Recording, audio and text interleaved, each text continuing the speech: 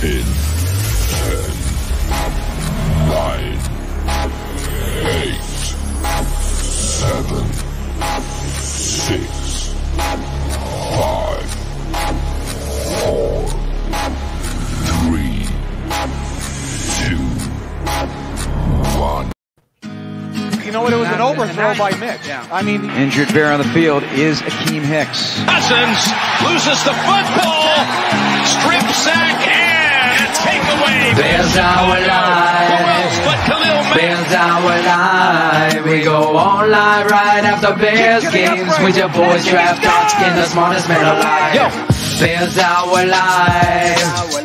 Bears our live. We go on live right after Bears games with your boys draft talk and the smartest man alive. Ran up with the true analysis you expect. Raw passion for the show. Bear fans get nothing less. Locked in with real emotion and passion for every play. Coach Phil gonna bring that range, but in with facts my shade. Post game show like nothing else you're gonna hear. Some can try to copy, but a bucket's not sincere. Delivering the truth on what just happened to be clear. That's why we're on TV so you can see it, not just hear. Hey, yo, when draft Dr. Phil, you know it's always hit sticks. Splitting double T's like 96 Akeem Hicks. You can tell the shit matters. The bit love can be felt. Critical of Nagy cause the talent he's been dealt. Cause our life keeps growing. Shane's all knowing. Delivering the truth on how the QB's throwing. Dimes on time or just lacking fundamental. Whatever the case, we get hot like Cecil. Fiery discussion about what happened in the game. This ain't your daddy's postgame, no expect the fucking flame. Not for the average fan, a loss they can't survive. But don't you worry. Bears our live. Bears our live. Bears our live. We go on live right after Bears games with their boys draft talk and the smartest man alive. The Red Legend, Bears our live. Dr. Phil Bears our live. We go on live right after Bears games with your boys draft talk and the smartest man alive. Bears our live. Bears our live. Bears our live. We go on live right after The Tape Never Lies Network.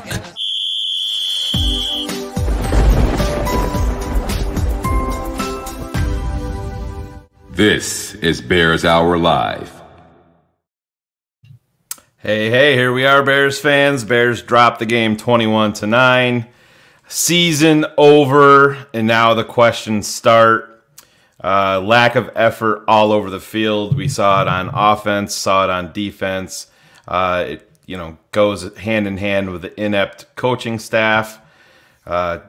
Talking about these off-season questions that we're going to be handling all off-season, but first and foremost, this is a big night that's going to be taking place in Hallis Hall because they have to make the correct decisions there. I'm of the fact that it needs to be a clean slate, start over. Yes, there is talent here. You're not getting the best and the most out of the guys that you're paying the most.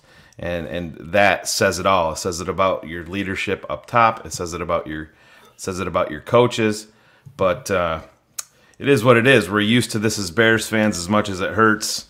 Playoffs. Did the Chicago Bears look like they were in the playoffs to you guys? They didn't to me. Did this coaching staff look prepared, or did they look like they got out prepared, across the field?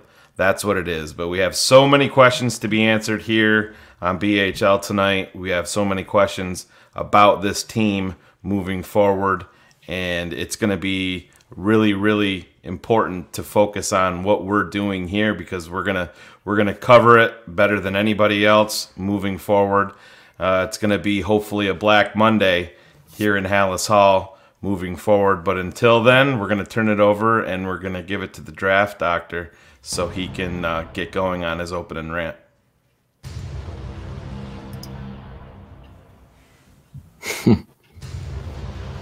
Talk about pressure. How do you get everything packed into a synopsis of what just transpired? That's a lot of pressure to put on me without pads and a helmet. Because what I just saw there, having all of you Bears fanatical fans that understand the game of football, wanting my thought to be put into perfect completely tangible understanding for the world of people that care. If you don't care, you're okay. Fucking, we were on Nickelodeon.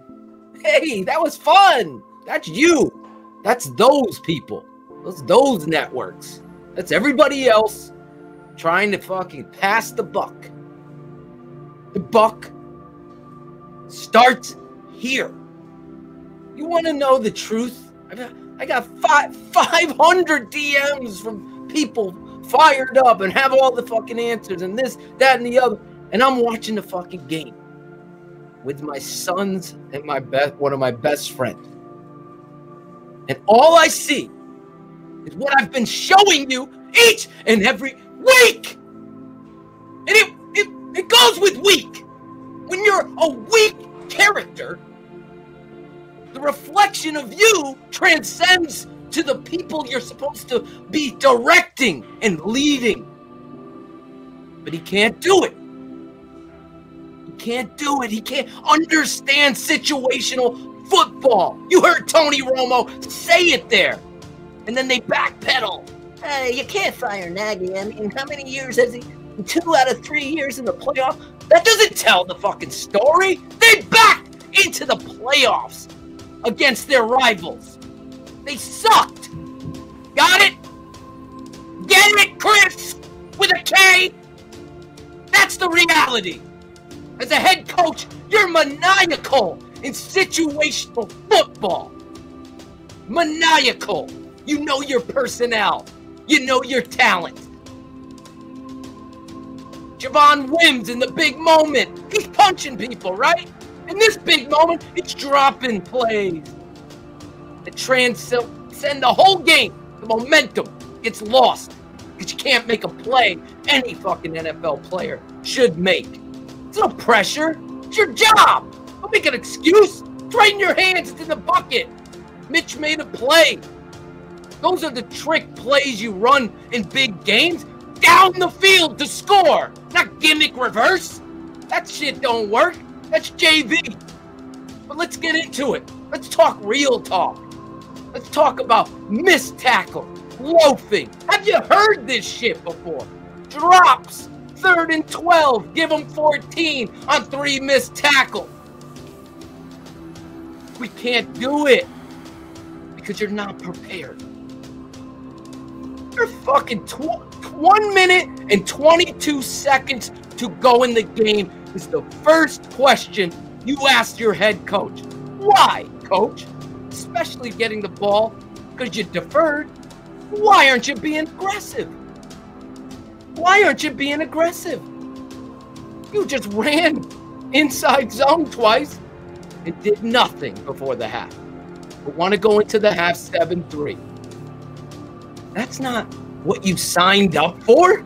All these fucking media, all these little blog boys are going to write their story. It's not on Mitch. It's not on Nagy. It is! I don't give a shit. You want to talk about trading for Watson? Draft Watson. That's what you should have did. That's what you should have did. That's what I would have done. That's what Shane, probably me and him would be fighting. Fuck Kaiser. It's Watson. And we'd be fighting. We'd get it right. That's what good teams do. They don't get it right. Mitch, they have no confidence in. No gambler. You got nothing to lose. You're 8-8. And you play conservative. That's the head coach. That's why this network says clean house. Cut the head off the snake. All you're going to see is this over and over again. And oh, by the way, undisciplined, lacking fundamental football is a reflection of the head coach. Let me whisper it into your ear. I don't give a shit, Pagano. He's your assistant. It's you. That's your team throwing punches. It's disgusting and it's disgraceful. And that's why you are losing, embarrassing organization. Because nobody would do that if you were a head coach demanding the best.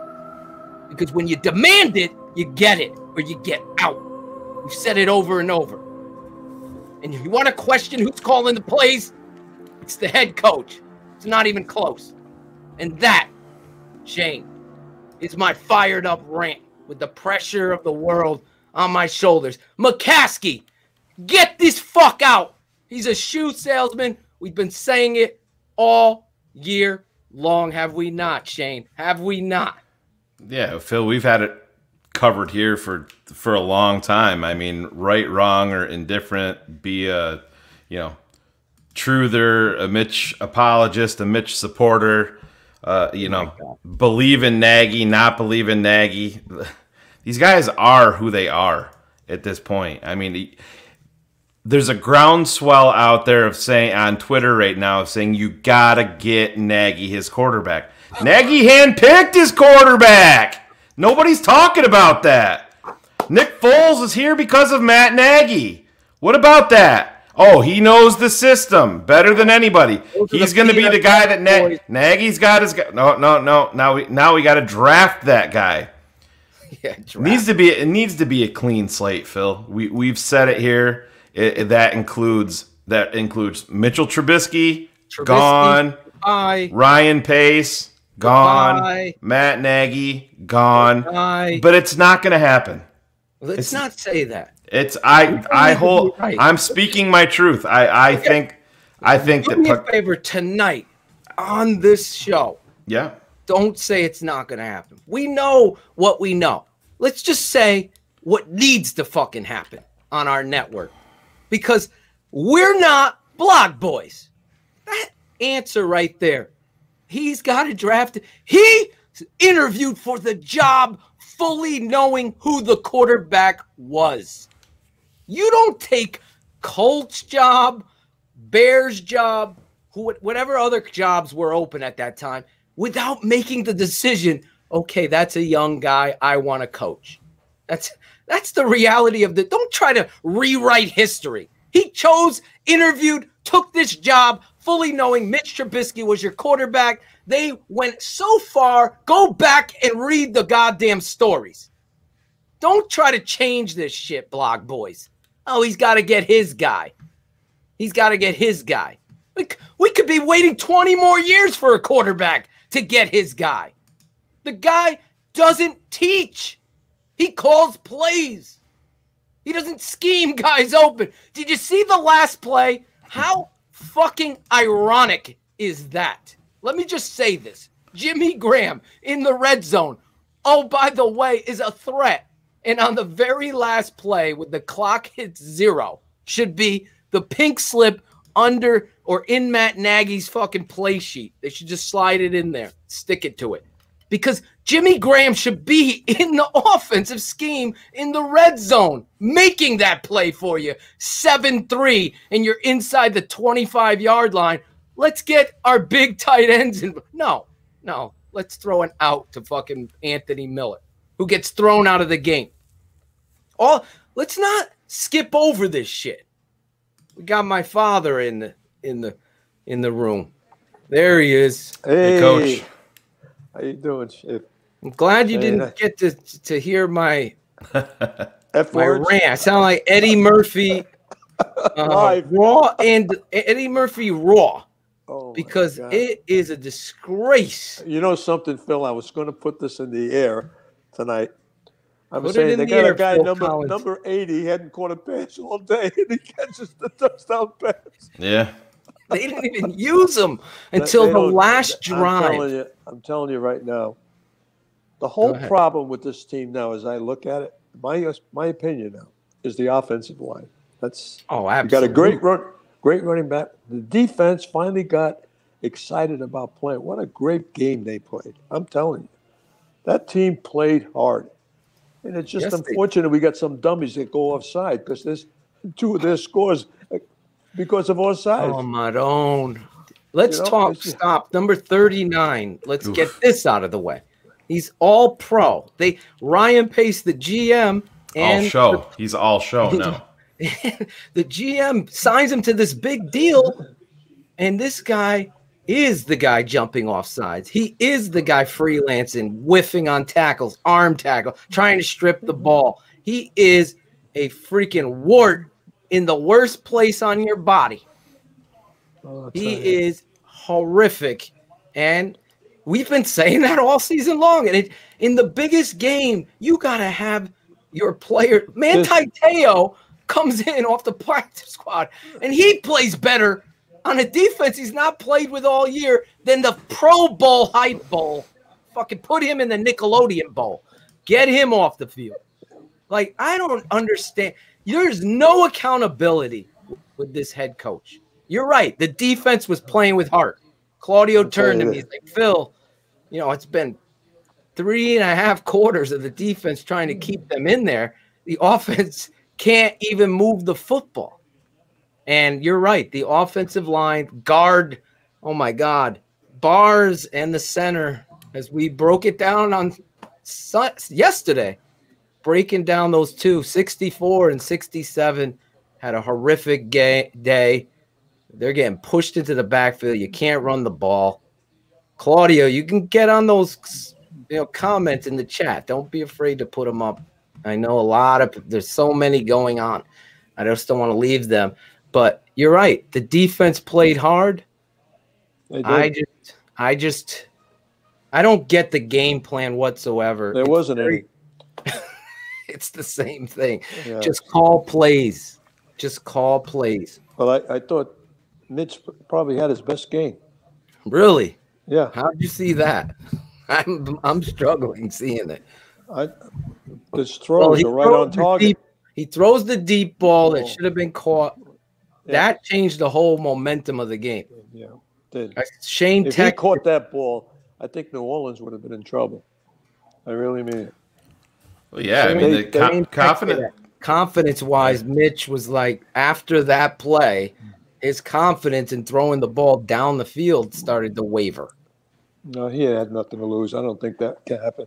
I think he threw the ball with, some accuracy that I hadn't seen before. He threw the ball pretty well, I thought. Well, listen, you got to remember one thing. New Orleans, they took the run game away. Think of what Montgomery. How many yards did he get? 25 yards? He had 12 carries for 31 yards. There you go. Yeah. That was close. I wasn't even counting. I'm just saying he didn't get a lot of yards. No. And that's a great back. If that defensive line made sure, they said New Orleans came in that game to say they're not going to run the ball. That's bottom line. And you know me, Phil. If I'm coaching against somebody that has a great running back, he's not running the ball. Right. And you can shut that guy off. I'm telling you. You might give away a few other things, but you can shut that guy off. And that's what they did today. They made you one-dimensional. And then what I'm trying to say, and that's just my opinion, I thought he threw the ball pretty well. Never saw him throw that ball with accuracy like that. I don't know what the stats were, how many he completed, but he was around it.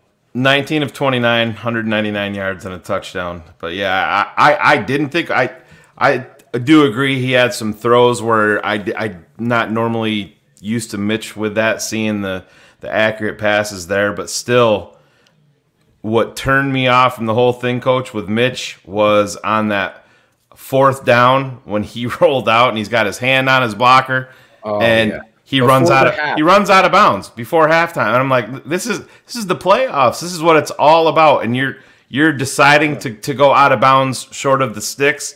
And to me, that I've talked about this numerous times on this show. Upstairs, I just don't think Mitch has what you need to be a sustainable NFL quarterback. Yes, the coaching staff does not help. The players have to also help you out, but he doesn't have what Breeze has. I mean, he made some plays. Breeze is just incredible. Yep. But he's got a 20 years experience. Sure. He's fantastic. I mean, that drop off to that running back to make that first down, was an incredible play. Yeah. Yeah, it's just instinctively. That was right. Really, he knows the whole offense. Yeah. Here's what I have a problem with Mitch.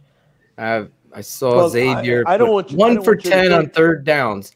The 3rd and 9. You're still in this game. It's 14-3. 3rd and 9. He fucking short hops a deep out.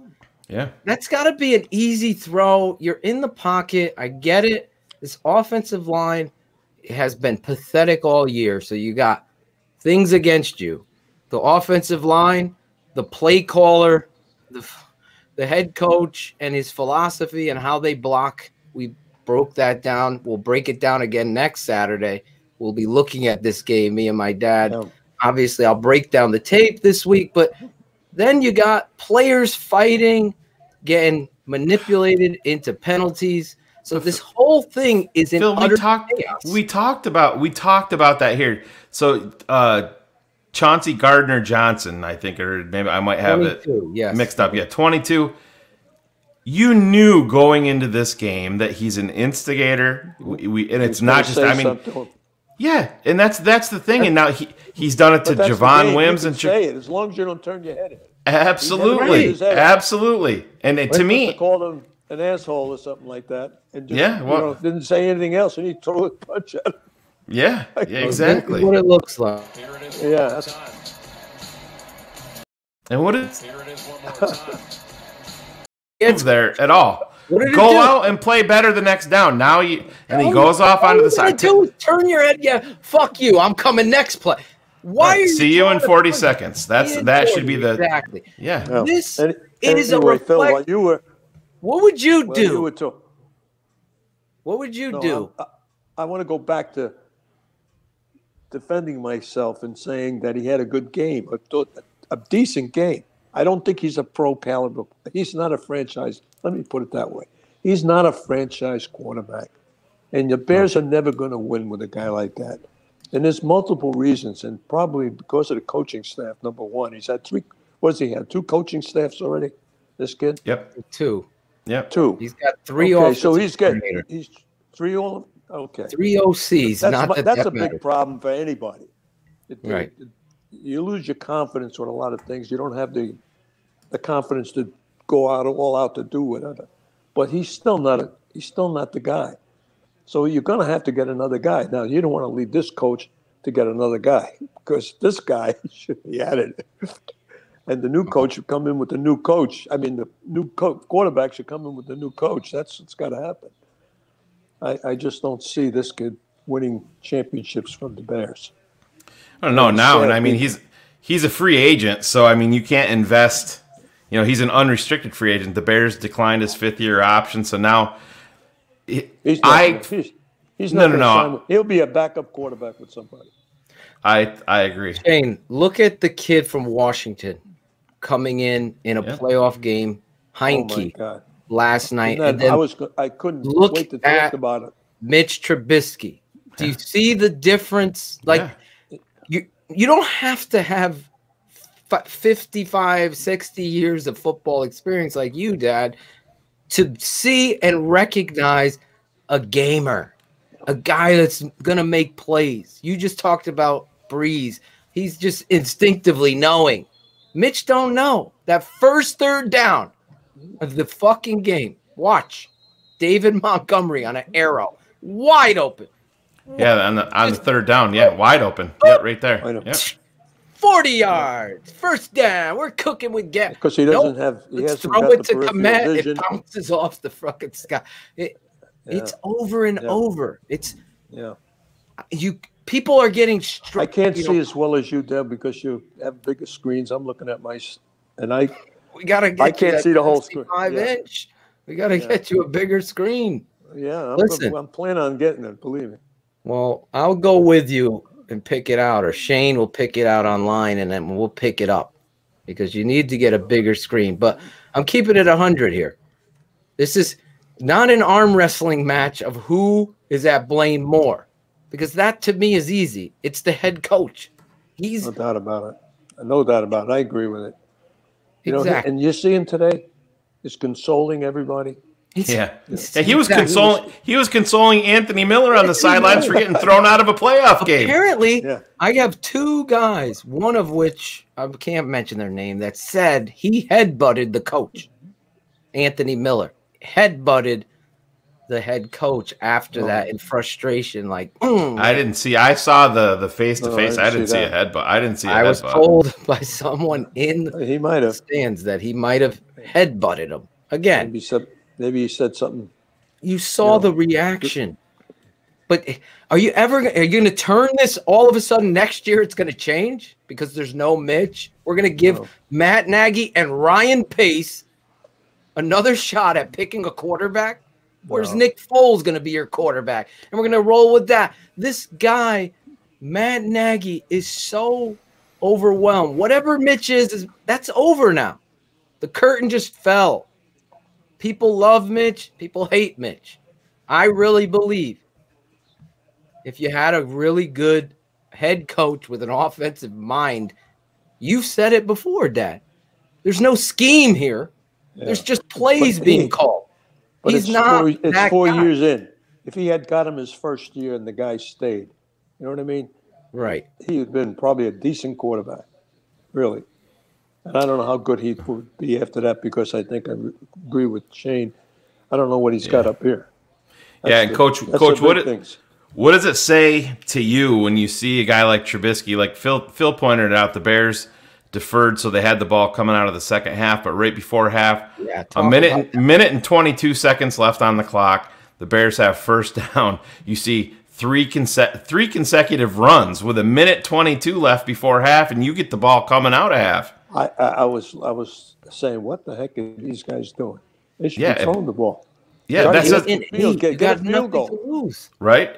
But it says everything in the world about what he thinks about his quarterback. To me, in that situation, I mean, you're essentially you're neutering him there, and then Ryan Nall's in the game. The ridiculous unsportsmanlike conduct penalty on 85 on Cole Kmet for throwing the ball to the ref, and they flag him for that. That gives the Bears 3rd and 20. I think he's on. Let's go to the I'm sorry. Oh, Nagy's up. Yeah, go ahead. Whoop. I think Claudio's having some technical issues. Yeah, the screen is too small. I'm gonna make it bigger, Claude. But it's freezing up here. We struggled, to be 1 of 10. When you have an opportunity to make some big plays, you got to be able to make those opportunities against a really good football team. You give credit to Sean Payton and that team. He loves to throw the bouquets to cover his ass. And so in all 3 phases for us, we just didn't put it together. And we know that we got to be better and we got to score more points. Defense. I don't know if you can grab it, Shane. Because just let me take it down and I'll go grab it. Well, just get off of it and I'll remove that. And so that part was good. Shane will get it, Claude. We struggled to get that run. Yeah, just close it out. Claude, just put up the comments. I don't know what you're going to hear anyway from this guy. It should have been George McCaskey coming to the podium. We want to announce we fired our head coach. We're moving on. The search begins now for a championship. Because I want anybody, any PFF stat boy, come on the show. You have an open invitation in the next 2 weeks. This week, we have Paige DeMacos from NFL Draft. What's her site, Shane? Matter of fact, Jason, I just told the guys in the locker room that for us to There's get Shane better pulling that up. The team that we need to be, that's something that we'll do here in the offseason is make it big, Shane, on your end, on that side. And that's going to take everybody. So today wasn't there you good go. enough. And you look at a team. There you go. There you go. Now turn it up a little bit. On the coaching side, player-wise. Much clearer than Claudio's. That's a start for us to realize, hey, if you want to go ahead and do damage in the playoffs, you can see situationally. Situational stuff, how we got to be better. So we have to be better in a lot of different areas, and that's my job is to make sure that happens, and we got to learn from that. So I would say, every year is a little bit different. Yep. You mentioned Anthony Miller, and you said he's got to learn from that. I mean, you guys already had He's got the locker room. Like you felt almost betrayed when he controls that locker room. And now, how do you feel now to see Anthony Miller do it? Good question. So here's what I would say to that. Let me get the political. We spent some time now on Wednesday morning as a team. We spent time literally showing and explaining a particular player's actions in games. Yeah. And teaching it. And that's taking 10 or 15 minutes out of your day, which is precious, right? And so when you do that, I think it's a valuable lesson for our guys is we already knew going into this thing about some of that, right? What do we talk about? Every action has a reaction. And so I think it's a valuable learn, especially when we're low with numbers at the wide receiver position and the value of that zebra position for us. Why don't you just tell us how you dealt with it? Where, or how you're going to deal with it. Understand. You know what? You should just play the Brady Bunch song while he's talking. Here's a story of a lovely locker room. And I'm really get this fucking clown out. What are you doing? Are you serious? Nice beard, by the way. Looks like a fucking Viking. He's starting to turn into the former Brad Childress. Look at him. He's starting to look like Brad Childress. You're facing an uphill battle as it is. You're on the road. You're against the Saints. I'll never question their effort. I'll never. I got these guys in the locker room. They're fighting. I'd be sitting here blowing bouquets and kisses and farting. That hurt, but I'm never gonna. You know, of all the people, Javon Wims. Javon's a great guy. Been sitting in the playbook now for weeks. We've been waiting on this moment. We've been waiting for the right time, and our guys knew when it was coming. Oh my God! So just you talk about a leader. It's unfortunate because again, another learning tool against a team like this. This guy leads the fucking block boys. That's what they're comfortable with a guy that relies on numbers. But we all need to learn that when that get him, Asante did a great job of giving him a chance and put great air on the ball. And Javon, it was a perfect pass. Yeah. So it's a perfect pass. The next step of that, great air on the ball. Do? So when that happens, to teams that got to grow in that scenario, this guy has become Brad Childress. Look at him. Don't let that deflate you. And so I really feel like everybody, the overwhelmed leader of men. Okay, who cares? Let's get the next one. He's this is the playoffs. JJ. Be shoe, Matt. Matt, the decision to run it 3 times there at the end of the first Thank you, half, JJ. Get to halftime and then try to find some solutions and some answers as an offense at that point. Yeah, it was the field position, JJ. I didn't like the field position. And I just thought that for us, you're 8-8. We all need to understand. You're 8-8 in the fucking playoffs. You don't like the field let's position. Let's see where we can go. Play soccer with oh my fucking God. I'm sorry. The field position was so bad. He didn't like the field position, Shane. They called a timeout. He didn't like the fucking Brad Biggs didn't like his pizza he ordered last night. Didn't stop him from eating. At that point in time, that was really the mindset, just because of the position. Now you end up getting a first down. Lord, I can't. Now it flips. Now this is football. This is fucking 8-8 back into the playoffs. I don't want to do anything stupid. Oh my God! Hey Matt, did you get any explanation? A guy that wins $1 million and is afraid to spend it. Spend $1. The explanation that was told to me is that he was. I don't think you realize how fucking an indictment that is. Any replays, and that's an indictment. I mean, Cole and our coaches on staff said you can't make this up if you tried. And so I was told that he was throwing the ball to the player like it was taunting. And people defend this guy. I haven't seen it until this point. I can't believe fucking Jake from State Farm calls a better game. And for us to have that field position we had, now it's get him back. He is a real estate agent. I still haven't seen it, so I got to see what. Of course, he's putting points in the fucking mortgage. That's it. He ain't putting it on the field. Until I see it, I got to believe what he's saying. Again, Wiedemer. Best question, JJ. Yeah, great job. Last moment. What about that trick play? I want to stop the show. I'm fucking so embarrassed about that. You have no idea. Today, both offensively I didn't like the field position. So what's your question? I'm stuck there. What was it? What was it? You watched the Colts game? That formation. Put some fucking pressure on this jackass. All season. Your defense played their asses off. You did nothing last week. And possibility at the right time. But then once we knew going into this week where we were, we knew exactly when we got to a certain spot that it was coming out. Our guys knew it for days. Oh my God. So it's like one of those ones where you just, especially it was coming. I think. Could someone remind me? Because all I see is 22-yard line. Where did they get the ball? Perfectly. I mean, it's exactly starting with 1 minute 22 to go. And it's just, we just didn't. I need that info in the chat. Somebody give me that. Third down, the wide probably the 30-yard line. That's a good question. He didn't like the really fucking field position. Disguising. How about you don't like your disguising job? their Because your coverages. job They've is been to a lot of attack. zone You today, wanted to be aggressive. which we've been seeing a lot of. Been They seeing got a good lot of the players. zone. And so there was a couple times where I'll have to go back and watch, but you just felt like whether it was the protection or whether it was a throw or whether it was a route. But it just, no matter any way you look at it, you can't be 1 for 10 and think you're going to have a chance to win the game. You can't. This Two more guy for Coach. is the Brett biggest Biggs. clown. Tell him, Matt. Playoff game, and you're limiting the amount of questions he can answer. You guys rallied to get into the playoffs. Here's but Brad Biggs. Ultimately, you lose 8 of your final 11 games. Yeah. 8 of your final 11. Kind of trending yes, that's a positive good narrative. as you look forward You've been to fucking hey, we protecting gotta put this together guy. a plan for the offseason.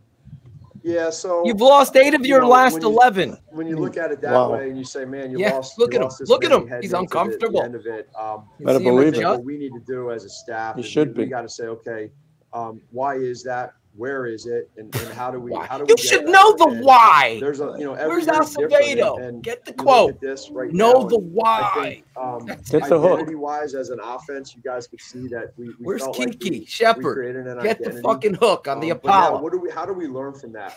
Well, Get part of him it out. is, you see Oh that my in God. games like today. Let me remind you, no Matt. matter what your identity is, you always got to be able to run the football. Your identity right there. A bunch of when I fucking say that, clowns playing for might you. not run for They don't 150 care yards about a you. game, but you're going to have a lot They care more about second and themselves. fives and second and Because fours and you've second and defined threes, be you. which then keeps you out of So the you're the third and problem. longs. Third and longs versus any defense, Third and let longs. alone You're this in third and defense, long. is You guys hard. can't tackle. And so what we need to do is we'll You're do in that third and here long. in You're the running next couple of fucking weeks, read really option. start Your figuring out, quarterback okay, doesn't pull. Where are we? How do we get better? We know this isn't. You don't good get enough. better. You get better at your what next we need job. to do You should is be do the everything chartered we can to be able franchise. to win a Your Super Bowl. expectation That's the should be goal. The goal's not to make the be playoffs. better than this. You kidding? We just We're going to gotta celebrate sit 8 and down 8. and evaluate all that stuff. We obviously know there's a lot of 8 and 9. Last one. 8 Pat and Finley. 9. You're right. Let's not forget 8 and 9. Two-part question. Have Lost you been told that you're 8 back of your next last year, number 11. one? And number two, your staff the last This is 2 important. years Listen to this. has had 2 off seasons has had a lot of turnover. What will you evaluate if you're back next year in terms of whether you need to make changes among your group? We haven't gotten into any of that in regards to that stuff. Again, like I told you all at the beginning of the week, we've been so focused in on best this team. offensive line coach in and the same country. thing goes with the staff. Again, it's like you all know. I mean, it's probably not just our staff. It's probably a lot of staffs with whether it's promotions or demotions or whatever. There's always change. That's just Get rid of this how it guy. goes. So that's This something change that the line tomorrow coach for Who's us the line as a- coach? as a team. Juan Castillo. We'll do all I'm of gonna- our That guy things from and Notre do all Dame? that stuff and talk to the No, guys, no. but The guy that's from Notre Dame was before him. Again, I'm just at a I'm point going to right tell now you the where I story. literally said, Steve Edwards. I appreciate the fight of these players, and now tomorrow we'll discuss the other stuff. Thanks, Coach Ross. I hope guys. they Thank you. discuss Take with care. you. Goodbye. Goodbye. Goodbye. It's like a fucking rerun. Get rid of the show because the show sucks. Let me say this, Dad, real quick to answer your question. It's an important one because you and I were breaking down the tape on X's with the O's on our Patreon channel. So run that brand banner down below. Become a patron, and you're going to get all these extra shows. X's with the O's this week, we were breaking down inside zone and how the offensive line are blocking it and the guards not getting up on the second level. You saw it again today. They can't run the football because they don't know their assignments. So former Chicago Bear Steve Edwards' dad was on our show this week, and he was coached by Juan Castillo and Harry Heastand. And he verified, he's probably in the chat or listening now, he verified that Harry Heastand wants to block differently than Matt Nagy would allow. So was dissension between the offensive line coach and the head coach, and the head coach fired him. They fired Harry Heastand, whose job, whose reputation is a great football coach, offensive line coach, who's fiery. Olin Kreutz, your buddy, the center, going to be a Hall of Famer, speaks about Harry Heastand like Shane and I speak about you. So did Steve. But Steve doubled down and said Juan Castillo is dealing with the same thing. So you want to run the ball, but you got a head coach that says, no, we're going to run it like this, and this is the way I want it blocked. Now you got problems. Wow, you certainly got problems. You know what you're supposed to do? You're supposed to make it simple. Like when I coached, I said, think about it. Half of the plays you're cutting off because they're going away from you. So if you can teach that and really define that, you have really solved the problem. Like you were talking about, when you're breaking down things and you're looking at number 72. Yep. And he constantly misses people. If he did that in a drill, you'd take his ass out right now. Exactly. You're doing that every day until he gets better at it or he gets out of here. Just everyday drill. Every day. Cut off. Everyday drill. Especially both sides of the line. Zone. They're running inside, outside. They're bringing the trap back. They do. Listen, it doesn't make a difference what offense. It doesn't make a difference what offense. If you're running a triple option, you got a cutoff on the backside. You're gonna double team. Get off the tackle because he's the first read. You got to seal down on the linebacker, double the nose, and whatever you got to do. Depends on the defense. But my point is that half of your plays are away from you. Mm-hmm. That's so important, that cutoff situation. And you got to do it right. We're going to get into that. We are going to take, obviously, you all listening to this show, Bears Hour Live after every game. Shane and I are discussing how we're going to get this show. One second. Don't forget. And this week, I'll break down the tape. That'll be out, and I'll break down this playoffs. And then on Saturday, if you're a patron, as you've seen, you patrons, me and my father will take 5 or 6. We're going to take 6 plays again, and we're going to break down how this offensive line and how this offense is being coached and what is being taught like nobody else, live with you, and you'll get to ask questions and be completely involved in what we call X's with the O's. It's a coaching clinic. Now, go ahead. What were you going to say? I forgot what I was going to say. Phil, real quick, I got that. Go ahead, Coach. Go ahead, Coach. No, I wanted to apologize. I wanted to say something that was pertinent to the cutoff and simplicity. Okay, yeah. Yes. And you do the same thing with the onside, the play side. Everybody, you work on every play. If you have 20 plays, it takes a long time to do it. But if they understand it, then they don't have to worry about plays. They know it's coming to the side, and they block it that way. That's what I'm trying to say. It simplifies things. And pass protection is probably the hardest thing you have to teach. It takes so much of your time. But those pro athletes, this is their job. They're in there 8 hours a day. They should learn the darn thing. They should have the intelligence. And it's a lot of people.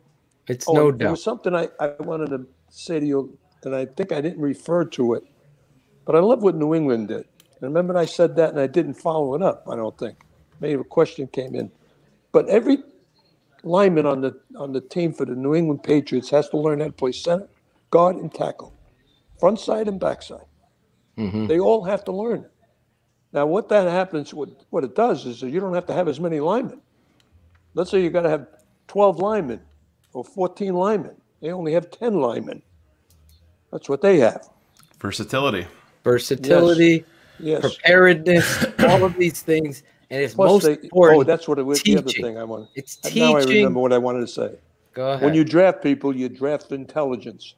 It's got to be the number one priority. It can't be somebody that can't remember plays. At that level. Shay, go ahead, Shay. Talk about what we found out about our wide receiver core in intelligence. I think you saw it today, and you saw it the first time you played the Saints, where intelligence. Yeah, I had a patron from TTNL Network. I won't give his name, his one of his very close friends is neighbors with the Bears wide receiver coach, and the wide receiver coach, in not so many words, has said off the record. Yeah, off the record said. Take this for what it's worth. Wink, wink. He's got the worst wide receiver room that he's ever been in terms of football acumen and intelligence, other than Allen Robinson and Darnell Mooney. Everybody else So they're all screwing around. They're not they're laughing and they're joking. Well, you see Javon. Like kindergarten. You see it with Javon Wims, and this is a perfect time, Phil. Here I have the clip for you with Anthony Miller and Coach Nagy after his ejection. Yeah, here you go. Let's see what happens. I don't think there's a headbutt. I think he stomps his foot here at the end when he's pissed. But you can't be doing this to us. Oh yeah, it's no headbutt. No, that's not headbutt. He's pulling away from him. You don't want to listen to him. That's him saying, "Get off the field. Don't cost us another 15 yards here." That's what he's saying to him. And he's like, "Fuck this. I'm out. Fuck this shit. I'm out." You know that song. It's like, anyway, why is he in the game? Why are these guys in position to be able to do that? I wanted to address some people that have defended Matt Nagy. And perfect, my father here as a head coach of 33 years. Here's the thing. Here's the thing, Dad. And then I want you to address it. Then we're going to get some guests. I 2 patrons reached out. We'll try as best, but I want you to answer this. When a player selfishly, for those just tuning in, let's just show this. In the moment, this is a close game, okay? Here it is one more time. And he punches a guy in the face that's running his mouth on him and selfishly gets ejected from the football game. Now, a head coach that has accountability and control, doesn't that voice, a coach will fucking kill me if I step across this selfish line and punch another player. Exactly. They know the rules. Exactly. You're out of the game and you're not playing next week either. Exactly. You know, got to set the tone. You got to set the tone. That's a reflection of the head coach if I've ever seen it. He sat there and said the officials shouldn't have to take him out of the game. The coach would take him out of the game. Exactly. Get off the field. But the reality is the coach said he sat them down in this presser and talked to him about this, and it still happened. So you think they respect this head coach? Are you kidding me? No. I wouldn't even all talk I can think to that of. All I son of a can think of is I'd Bill be like, Belichick. Fuck out of here. Bill Belichick, you're not dressed right, or you said something wrong, and they trade you. Exactly. Malcolm Butler. They traded him. They traded him because he said some things wrong. Maybe I missed this in the presser when Nagy was on, but it could have been when we were switching over. But Matt Nagy addressed, did you hear it? He addressed the Bears had a separate meeting leading into this week. Okay, I guess I missed that part. Yeah, and I said I'm talking over it, bro. Yeah. Okay. Yeah, and that's I was doing other stuff, so I guess I missed that. But that goes along with what Mike Furry is talking about with his room, where you're putting your, however you want to phrase it, they're putting themselves above the team. And I mean, how many people get ejected from a playoff game? How many times have you seen that in your history? It's a pretty rare occurrence. I tell you, unfortunately, it didn't happen in the New Orleans-Dallas game when the guy butted that receiver and didn't even get a penalty. That guy should have been out of the game. And there should have been a 15-yard penalty for unsportsmanlike conduct, including maybe a 30-yard penalty. You know this guy, Sean Payton, plays to the edge of the whistle, maybe more. He's got his guys playing a bully. Steve Edwards talked about it on our show to be on the lookout for it, and he was 100% right. And we saw it, and you got suckered into it. Win on the whistle. Win in the next 40 seconds. I really think it's a showcase of a terrible head coach who's friends with everybody. Just like you said, he's apologizing for everybody while not holding anybody accountable. That's not the CEO. The CEO, look at this. Anybody who wants to defend Matt Nagy, you've never played the game of football, think about your mom or your dad.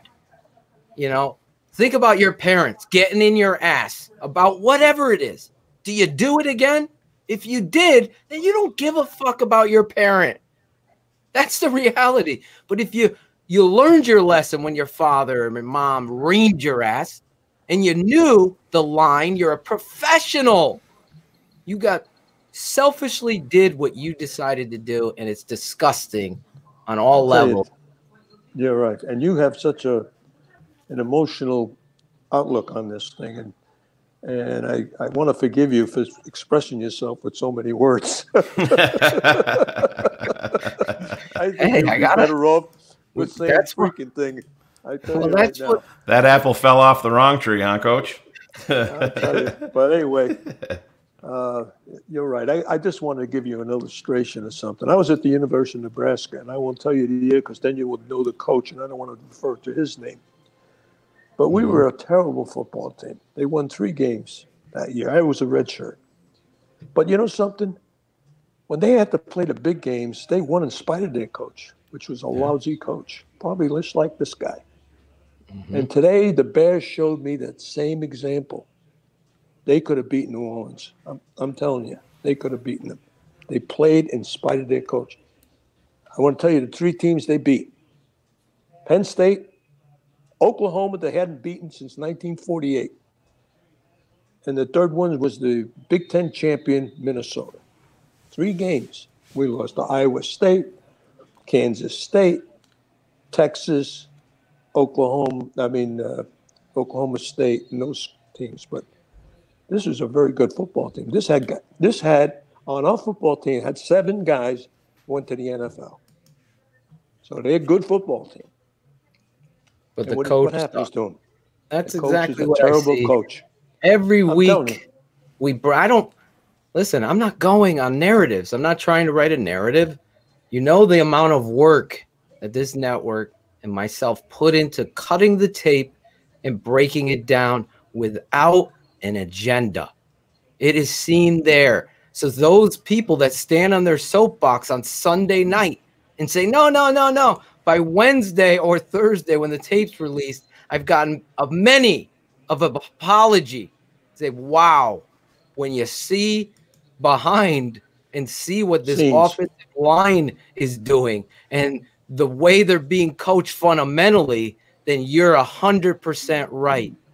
They're winning. They're 8-8 football team without a leader of men. I will go die on my grave knowing that this coach is the problem. This coach is the problem. And your story about Nebraska is a perfect showcase of that, because I mean that. You could blame Pagano, you could blame a lot of people, but the reality is it starts with the head guy. You want to see Mitch's last showcase here? Hey, Mitch, how are you? Watch for the water bottle. I'm good. Mitch, do you want to be back here next year? Jesus, Pat. Wow. Fucking Yeah, I think dumb. I see myself back here next year. Obviously, a lot of that's out of my control. What a dumb fucking Can you make that a little louder? Yeah, yeah. It feels like home, and it feels like we have unfinished business. And right now, I'm really just bummed about how the season being over and how the game went. So a lot of emotions going on right now, but I could see that, but we'll see. There's a lot of things that got to happen and a lot of decisions that got to be made, and it's out of my control, but I could see that. Deion Miller. Oh boy, that's a good answer. Mitch, how do you think you performed over these last few games after coming back from being benched, and what do you think that says about you to the franchise? I feel like I got better. I feel like I got better this year. I felt like when I was put back in the starting lineup that the offense was better, and I gave my team a chance to win. And we did win games, and that's why we were able to get back into the playoffs. Can you get it out? It wasn't just me, but it was the whole unit coming together and the team making plays and really getting through that adversity together. But I feel like I was a big part of that. So there are some good things that we did towards the end of the season that helped us put us in a position to be able to play here tonight, but that's not how we want to finish. We're still we finished the season 8-8, slid into the playoffs. We did that last year, so there's still things that need to be changed. There's still a lot of areas we need to grow in. Don't worry about the Bears. Unfollow the Bears block. Talk about lack of football acumen. I think we have. I'm gonna follow that guy. You might as well jump in the There's a lot more that we need to do better. We need to figure that out. Dan Wiederer. Mitch, when you took the flip from CP and you looked downfield, what's going through your mind there when you had Javon deep there? What do you think? I got to get this to this guy. He's wide open. Ball. It was a touchdown. So there you go. You don't get a lot of opportunities like that and get your guy pretty wide open behind the safety. A play we've been practicing for the last few weeks. I was excited. Coach got it called, and that definitely would have helped early on, getting on the board and getting us some momentum. So I thought it was going to be a touchdown, but you got to have that next play mentality. But we just overall we're just sloppy tonight. Is there a name to that play? Oh, please give us a funny one. Willy Wonka, something stupid. I need it. But I don't want to say it. Exactly, because it's something dumb. Jason like Leisure. the coach. He doesn't want to say it. Mitch, how do you explain the drop-off that the offense has when it looks so good against the Lions and the Texans and the Jaguars, and then against Green Bay and New Orleans? Up 28-0. With no head coach. A lot of things, no head coach. I think it comes down to execution. We probably win without ours. Some things I think we can do differently. Hire us. Just to put ourselves in a better position early on. But it always comes down to the basics at the end of the day. Are we doing good on third down? And tonight we were not. These questions. Were we efficient on first and second down? Tonight we were name not. of the So we play were is third and longs. Fire Nagy. Third and longs. Exactly. Exactly. Very manageable. And it's called putting us flea in tough flicker positions and we didn't Nagy. execute. So Get we shot out. ourselves in the foot a lot. I didn't think we played very smart tonight with the penalties. And it was just sloppy. So, like I said, there's a lot of things that we need to do better, a lot of things that need to change. And a lot of it is the culture and what we accept and what we don't. So I said, keep getting better. Javon Wims will be on Good Morning. You got to play your best ball against better teams like that, especially like right where we're back. Last week and the Saints. The same old. Show up to play and execute. Everybody's got to be on the same page. Receiver. It's sloppy for us, so that's why we didn't get the result we wanted. Don't use Jimmy Graham. Couple more here for Mitch. JJ. Mitch, you guys had built that offensive identity through the month of December. I guess, can you put a finger on why that kind of escaped you guys? And do you feel like you were still put in the best positions to succeed against some better defenses? What is the like culture the Saints? of Matt Nagy? Yeah, I don't know. I think we just kind of got away from it tonight a little bit. I'm not sure why. I just go out there, try to do my job to the best of my ability, and try to go out there and lead my teammates. Matt Nagy, offensive guru. When you're not efficient on first and second down, and they're putting you in known passing situations, you also got to be able to pass the ball and convert on third down that way. But we didn't tonight, and oh my God, we didn't execute. We didn't put ourselves in a good position. We got to get that run game going a little bit more, so everything else can come off. He's a loyal guy. You got to give them credit. They came out. He should not have any loyalty than we did. They were the better sold them out, benched them, benched them for my guys, and I know he's being being that we professional. battled all year long, and they still going to be a free agent. He's on an interview right now. Is this guy someone that's going to throw everybody under the bus? His agent's already told him. You don't say shit about the head coach. You don't burn bridges. Don't say anything. Last one, Colleen Kane. Hey, Mitch, just kind of going off Pat's question to open this, just with the uncertainty for you going into the offseason, how do you kind of process that this potentially could be your last start with the Bears?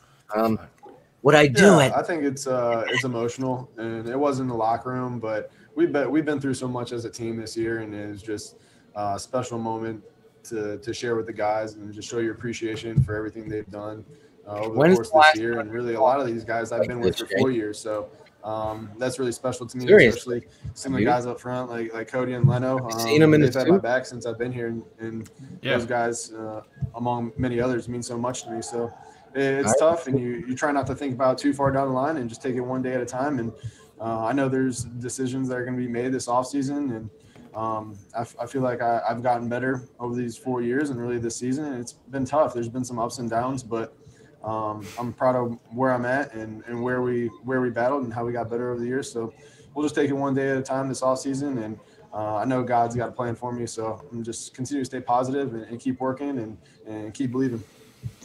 That's all. Thanks, Mitch. Thanks, Mitch. Goodbye, Mitch. It might be the last time you see Mitch Trubisky as a Chicago Bear. Listen, I want to say this before we get to our first patron fired up guest, Dad. I don't know if you have final thoughts. Do you have to go? Or are you going to stay for a little bit? I'm going to stay until the battery goes out. I felt bad about that the other day. You got to upgrade your phone. One of them. I know. I'm going to check on the battery tomorrow. Okay. Just go into T-Mobile. You're 80 years old. Just use that as the crutch and be like, I'm 80. I need sun. My phone's dying. You want a show every week? They'll give you an iPhone 12. I always do the negotiations for my dad when it comes to that stuff. We got to get you a 65-inch TV, Shane. There you go. We'll get him hooked up. Listen, let me say this. I'm serious now. I'm not in the – I already ranted. I swore. I got all that out of me. We're going to get into the officials and all that stuff, but I want to say this one last thing about Mitch and Nagy. That relationship can't work. It just can't. They're not a fit for one another. When you have a shoe salesman, a guy that's not a leader of men, is just a play caller. He's never been a head coach before, and let's just be honest, he's overwhelmed at the position now. To sit there as a McCaskey, as an NFL person, to think that Matt Nagy in one offseason is going to turn this ship around and become something he's never shown you to be is asinine. It's fool's gold. It's wrong. And I'm just saying, I don't give a shit. You could say, well, they don't have the money. I'm a Bears blog. I'm a the Bears blog. The McCaskies have billions. 20 million to them is nothing. Okay, let's hire a whole new staff for spend 20 because you know what? That's important to the business. The person who's coaching, the CEO, fuck the GM and all that shit. At the end of the day, the guy that's deciding the personnel. Oh, by the way, Riley Ridley can play, Shane. Did you see him? Did you see him? When he gets a chance, he can catch and run. The guy who's deciding the personnel. Oh, 32 can play. He's a better running back than 84. I just want you to know that. Matt Nagy still hasn't figured that out. And that's the problem. Mitch and the energy of the city and the belief and all of that is ghost. It's gone. It's over. But Matt Nagy you need a guy who has a philosophy, a sound foundation of football, and has discipline in his players. You know, I love these coaches. I love Bill Parcells, but I love Bill Parcells and you're going to go Bill back Belichick. to Belichick. Those guys, get it. You know, these guys were tough guys. I love Nitsky too. These guys are tough guys. You got to be. These guys are millionaires. You got to put some discipline in them. You know, all of them. They all make $1 million apiece. Yeah, listen. Every player in the NFL is tremendous. Even my boy Leno. I saw Leno do something he's never done. Push the motherfucking pile today. He did. Was fired up. I even shouted him out. I can't wait to put that on tape because I'd never seen it before. But the reality is, they're all good. It's so important. The head coach. If you learn anything from this network, you better learn that. That's the most important free agents signing is the head coach, not the GM. The GM got to talk to that. They got to communicate. This is what I want. These are the time. And that's important too. But it's telling you who's making these decisions on game day, this inactive roster. It ain't Mike Furry. It ain't Pagano. It is the head coach.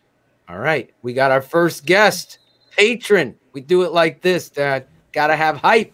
I got hype coming out of my ass.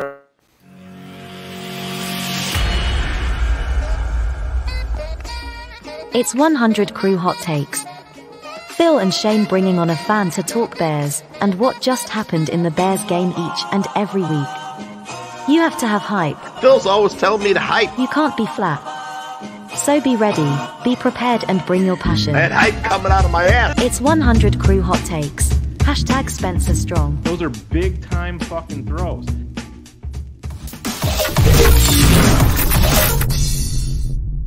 Bears Hour Live. We got our guest here, Gary Williams. What's up? What's up? I saw that smoke and I thought it was Greg Braggs in the green room. Hey guys, I'm happy to be on the show. You guys, I follow y'all all the time. Patreon member. You know, I listen. I'm just so excited to be on the show. But I got to talk about this bullshit that we've been seeing all fucking year. And the rest of Matt Nagy's whole fucking tenure. I hope it ends. I'm sorry, Coach. I'm sorry for swearing, but I just got to keep it real for a second. Keep it 100. Yes. First of all, how can you show up to a game, the most important game of your life, as the underdog, and you come out unprepared? Unfucking prepared. And Javon Wims, if you're still on the roster next year, then we got some bigger problems. Yeah, okay. I agree. Okay. Because how can you drop a wide open touchdown? Okay, I get it. You made that difficult catch on the sideline. You know, that was a beautiful catch. But then you come back, the momentum changing play of the game. If you would have caught that ball, it would have been a different story, but you couldn't do it. And let's talk about Eddie Jackson for a minute. Ugh. Okay. I guess your business decisions is more important than playing hard-nosed football. Jesus Christ. You're jumping off sides. You can't make open field tackles. Half the time you're loafing. You know, you're getting beat in coverage. I mean, he has no leverage. And a lot of it, let's be honest, it's Chuck Pagano. You can't play off coverage 10 yards off the ball on every play and then play a soft zone. You can't play that. You're going to be beat all the time with adjustments, and you see it. Aaron Rodgers do it to us every time. Drew Brees. As soon as I see off coverage, I'm going quick. I'm either going to call a spot route, I'm going to call a slant. I'm going to beat you because you're showing me what you got. You know, and for all the people that hate on Robert Quinn and Khalil Mack, y'all can kiss my ass. You heard it here first, okay? I'm keeping it 100. Yes. Okay, those two guys, they get held on every play. Did you see Robert Quinn? He got took down with the underhook around his neck being turned. On the officials touchdown. On the touchdown. Yeah, Right they didn't even call it. Yep. So here's my problem with Matt Nagy. Matt Nagy reminds me of the fucking coach from The Waterboy. Okay. You know, he's in his office. He's at the chalkboard. He's trying to draw shit up. You know, he has this fucking play sheet that, you know, he can't get that out his mind and his head. I'm sorry about the light. That's my, you know, lighting system. Perfect. It changes. It's perfect. Okay. He can't get it out of his head that you're the head coach. You delegate play calling and other tasks to your assistant coaches. Okay. And you can't just be locked in on the offense, okay? I thought it was worse when we had Mark Trestman, but this is like the low of the low, okay? You can never say shit about, you know, Mike Marks being an offensive coordinator or Ron Turner when he was here. At least Ron Turner, when we had Eric Kramer as QB, you know, we had 2,000-yard receivers and we had a 1,000-yard running back. Right. Okay. Right. Now we fire Harry Hestead, who's everyone knows he's the best offensive lineman or one of the best offensive lineman coaches in the NFL, to hire Juan Castillo, okay? Let's talk about Juan Castillo for a minute. This is the same guy who was the defensive coordinator in Philadelphia when they were playing the wide nine under Andy Reid, okay?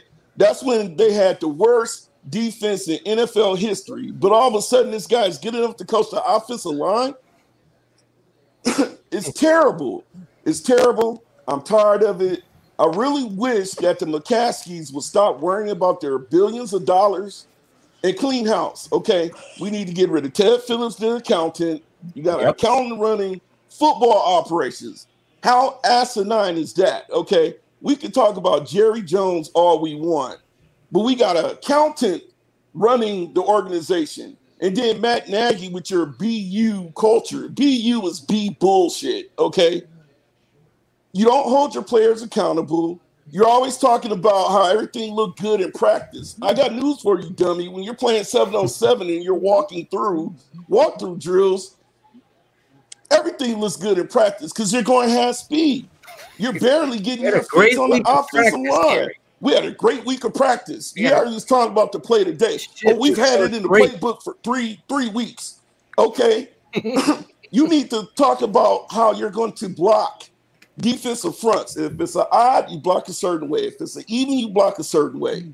You know, you got rules as being an offensive lineman, which you have to look for. If someone's in your gap, you're going to block it this way. If they're head up with you, if they're shaded this way, if you're going to kiss, if you're going to rub, we don't do any of that shit. That's why we are so terrible when it comes to pass protection.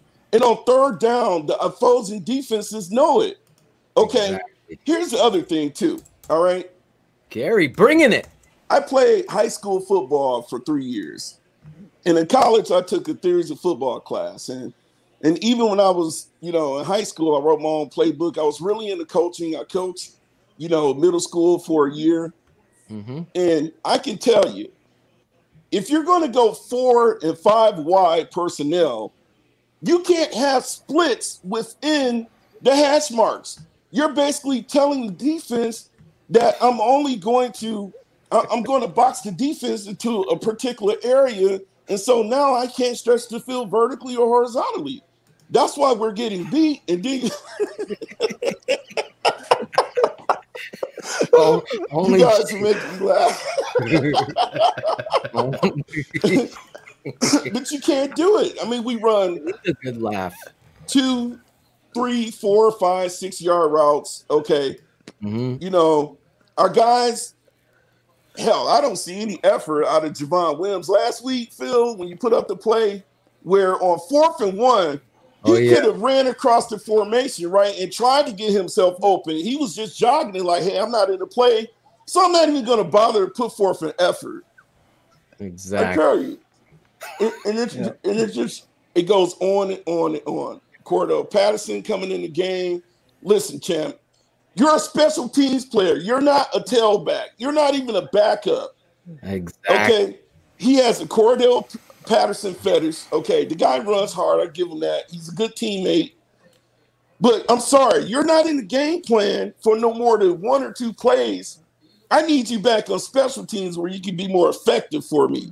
And Ryan Naw, I'm sorry, you're the training camp darling, where you look good in training camp for the last 3 years, but you should not be getting meaningful snaps in the game. You give that ball to David Montgomery, hell, bring in Akeem Hicks and his lazy ass to play fullback, and you go get us some yards, okay? JP Holtz and all these other people who are getting meaningful snaps and reps, they should not be in the game. It drives me crazy. It drives me crazy. You're preaching to the choir. It drives me crazy. I watched the Ravens game earlier today, right? Mm-hmm. They got, I think it's Jason Richards, right? He was a defensive lineman, 6'3", 310 pounds. They slapped the fullback number on him, and guess what? He's in the game making blocks, right? Yep. And the coach is being creative. That's called creative play calling. Okay. And I'm sorry, guys, if I'm kind of nervous. I'm kind of jumbled up. No. But, No, you're doing a great job. You're going on your rant. Your rant. I love it. Okay. I want to go back to our secondary. And I want to go back to Chuck Pagano. Chuck, you're in over your head, buddy. Okay, your ship is sailed. You don't have Ray Lewis. You don't have Ed Reed. You don't have Chris McAllister. You don't have those guys, okay? But what you do have, you got Khalil Mack and you got Robert Quinn, okay? Right there, you should be scheming all types of different formations to get these guys open. I've only seen him all season line up Khalil Mack and Robert Quinn maybe 4 times on the same side, all season long. Okay, you got Robert Quinn, who's a 4-3 defensive end, dropping in coverage. Okay, they did it again today for like 4 plays. I'm thinking, like, what the hell are you doing? You're taking one of your best pass rushers out of the game to cover a running back or a wide receiver. No coach does that. Okay, Khalil Mack. Okay, Khalil is a great player, but great players you need to put them in a position to succeed. Okay, you saw that he was getting chipped by the running back. Even Taysom Hill chipped him a few times, not to mention he was getting held practically the whole game. You need to move him around, put him in a different position, okay, drop down into a different front. Oh, my God. Exactly. They put him in positions to be successfully one-on-one, single block, force them to have to change their whole game plan. Instead, you just put them out there and you leave them there. All of these things you're saying is why you're a patron on this network. That's why you're on this show. You reached out to me. I know. I felt like you knew this team was going to lose this game, and you wanted to say your last hurrah to Matt Nagy and Pagano, and you came on here and you did it. And the reality is this point is a great one. Your final one, it might be your best. Obviously, all of the other ones is you're preaching what we're preaching. You're a part of this. Your family. Absolutely. And I totally love that about this network, about you. But the last point that you made, and especially in a playoff game, it should have happened against the Packers, where you move Khalil Mack inside, line him up in A-gap, stand his ass up right in front of Rodgers, and get them to have to change their philosophy. And you put the other kid out there. You put Robert Quinn on the left side, and you move people around, and you fucking attack their front. Absolutely. The best coaches do that, and you see it with Wade Phillips. With he's Aaron somebody Donald, that right? you can't block. One guy can't block that guy. No, you can't. You can't. He's a freak of nature. He's unbelievable.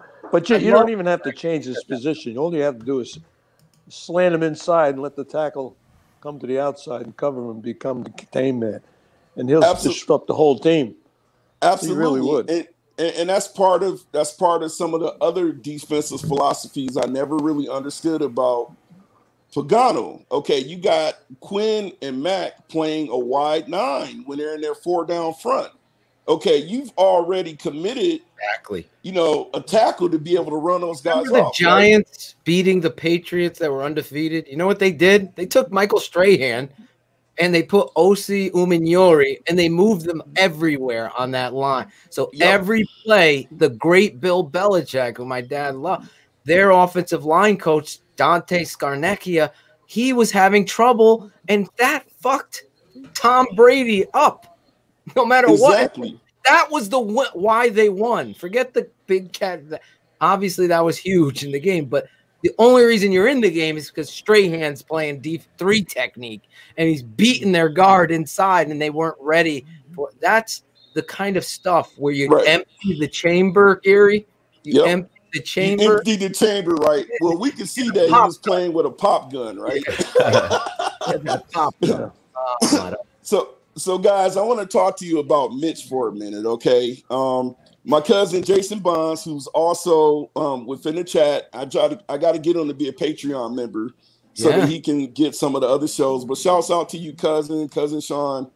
We had several discussions about Mitch and the problems with Mitch Trubisky and what's wrong with him and things like that. I can tell you this. Mitch is a great athlete, but Mitch isn't an NFL starting level caliber quarterback. And the reason why he isn't is because he doesn't have a good teacher. Okay. Matt Nagy doesn't know how to develop a quarterback. Okay. You were gifted Alex Smith, okay, who was an NFL veteran. Right. About time you got to him in Kansas City.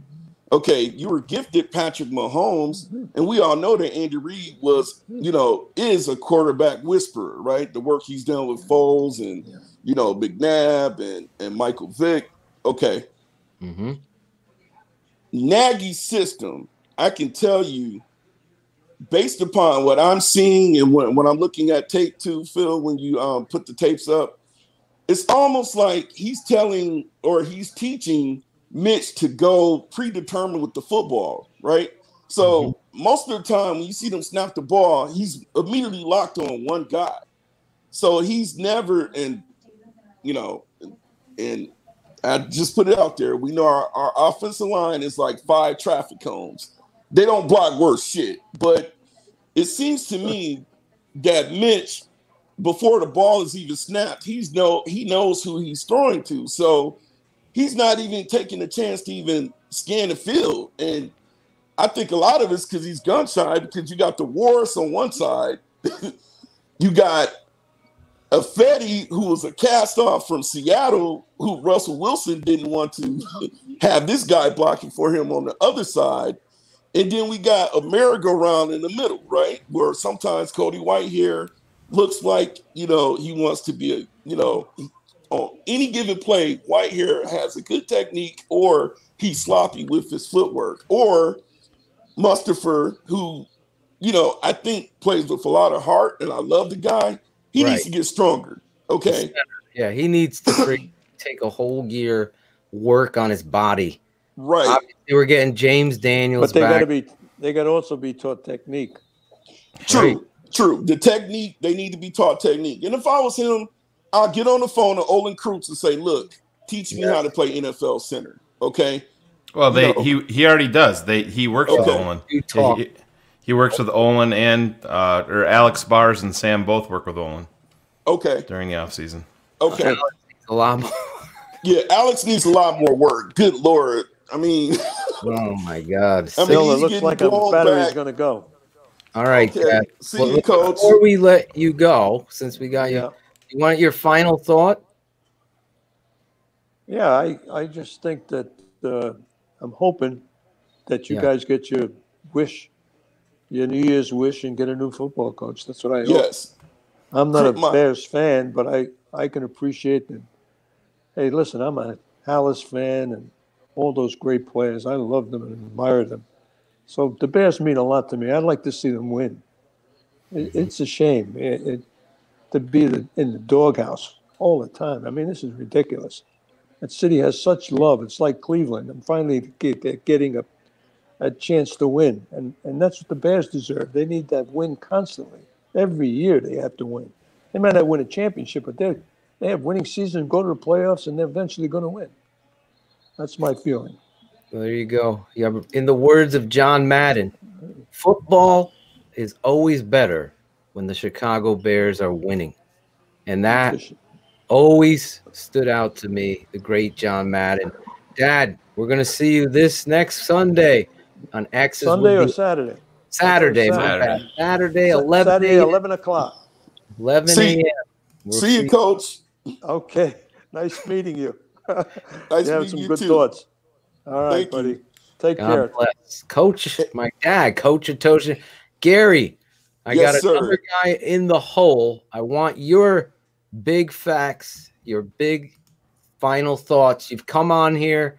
You're getting some fans. Claudio, smoking weed every day. You got to play. There he is. Hey, Claudio. You got to play Claudio's music for me. That's what I thought you were hitting over there. I was like, man, that's a big. Every day. Maybe Shane the barber. Can I switch that in show, Phil? I don't think you can. I tried to do it once. Yeah, you can. Oh, I just did it. Hold up, Gary. I got you. Okay. All right, buckle up, kid. Smoke weed every day. Smoke weed every day. There it is. It's a classic. Classic. Without a shout. You have your shout out time, Gary. Go ahead. Do you know your patron number? Did Shane give you that? Shane did. I believe it is, and I can pull it up real quick on my Facebook Messenger. It is. Give me 1 second. I just switched to an iPhone 12. Dun, dun, dun, dun, dun, dun, dun, dun, pff, dun.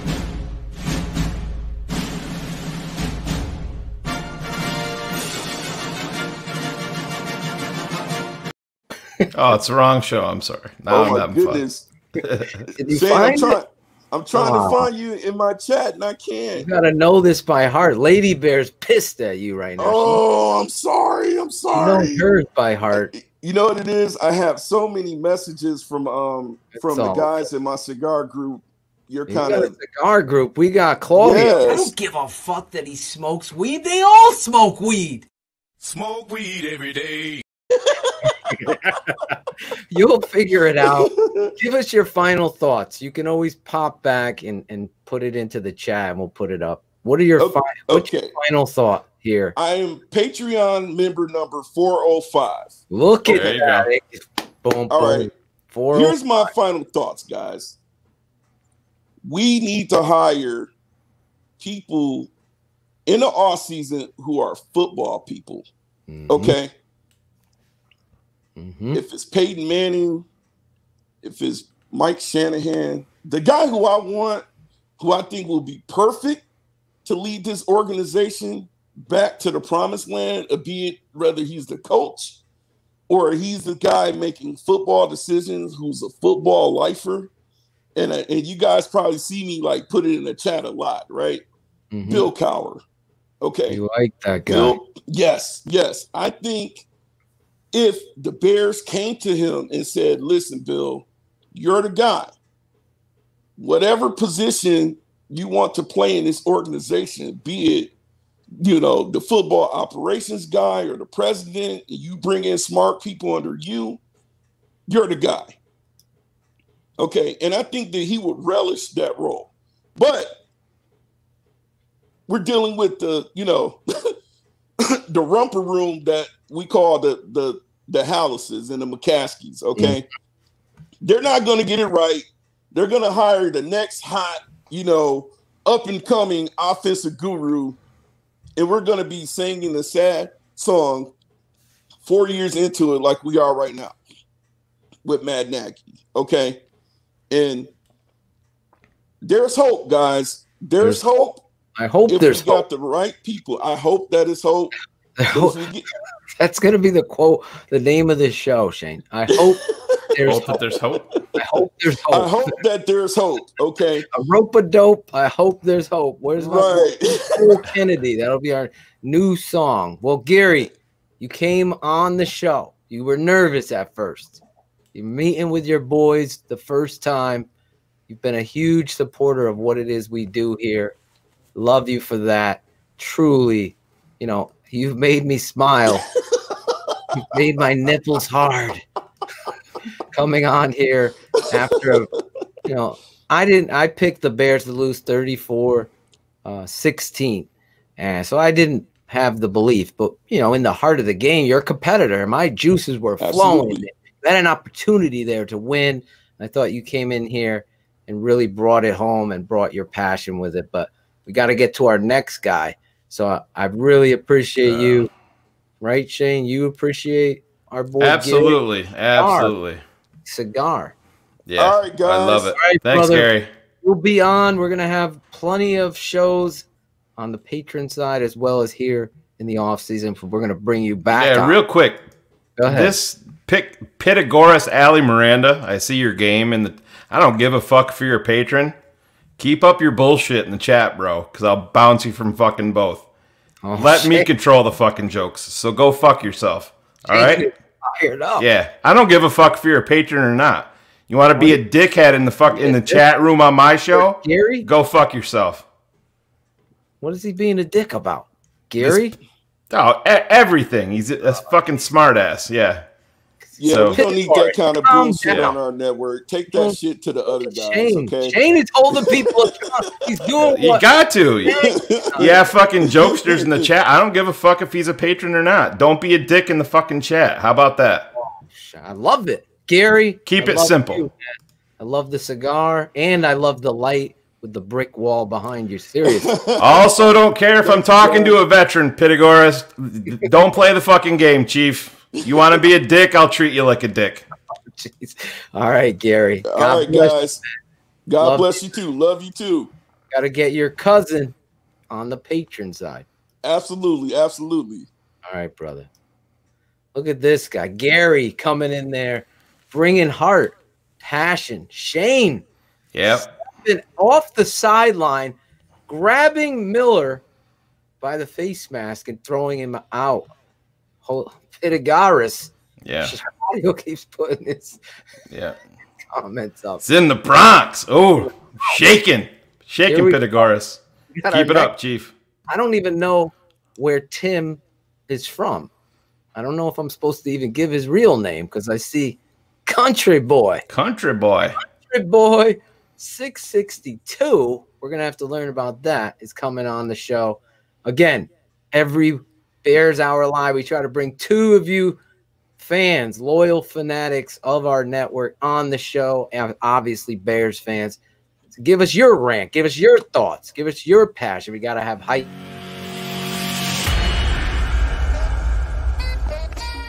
It's 100 Crew Hot Takes.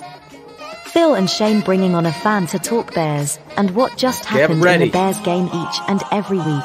Every week. You have to have hype. Phil's always telling me to hype. You can't be flat.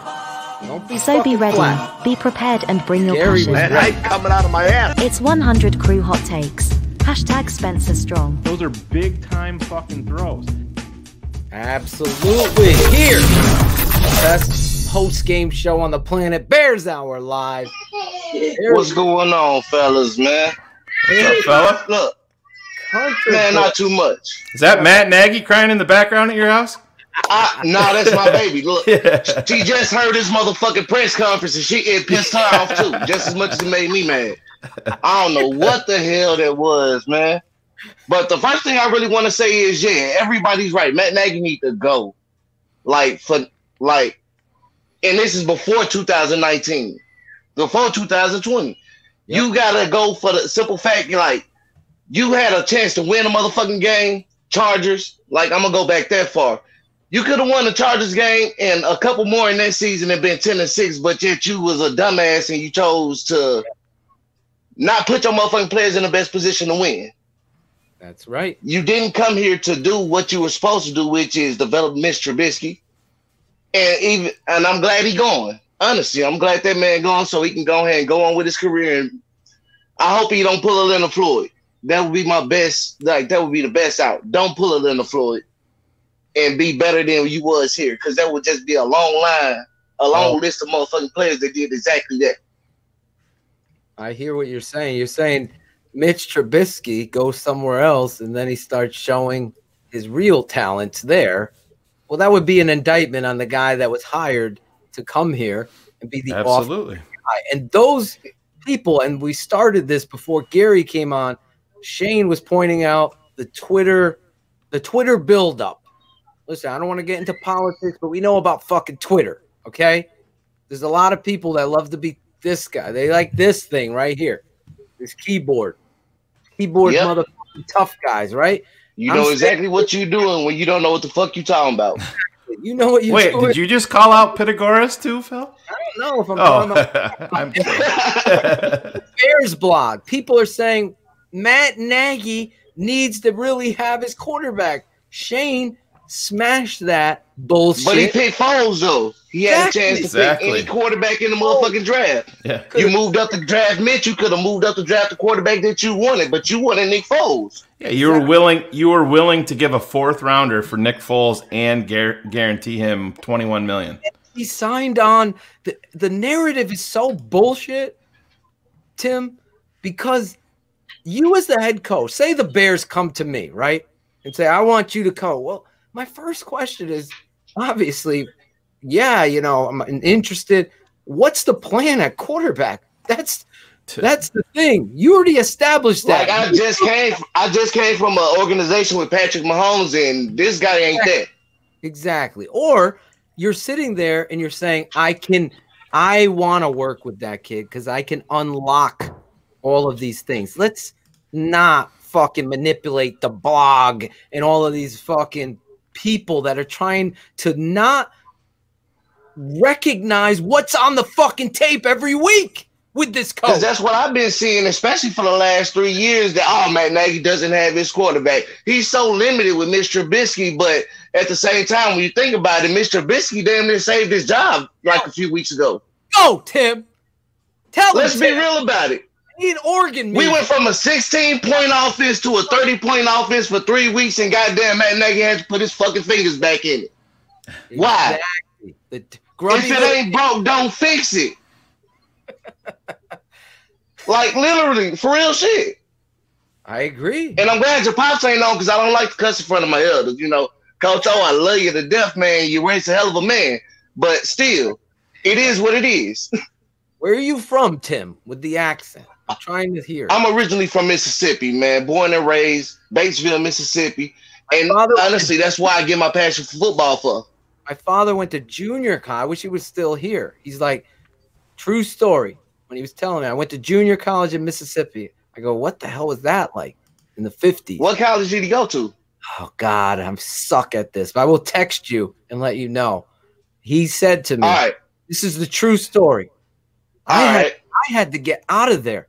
I took the first opportunity to go to Nebraska because the way they treated black people down there was overwhelming to him.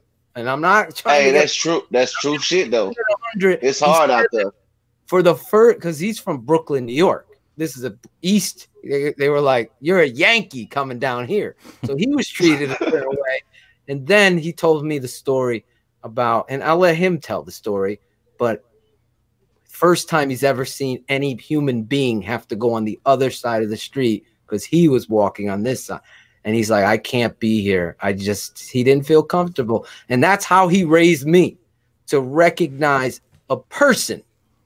And honestly, even with that, now, like, I always had a mentality where I could never have grown up at that time just because of how I am now. They would kill me. Like, I'm just going to go ahead and put that out there. I have never bit my lip or bowed my head to nobody. Let me ask you this. What did you think of the Javon Wims drop to start this game?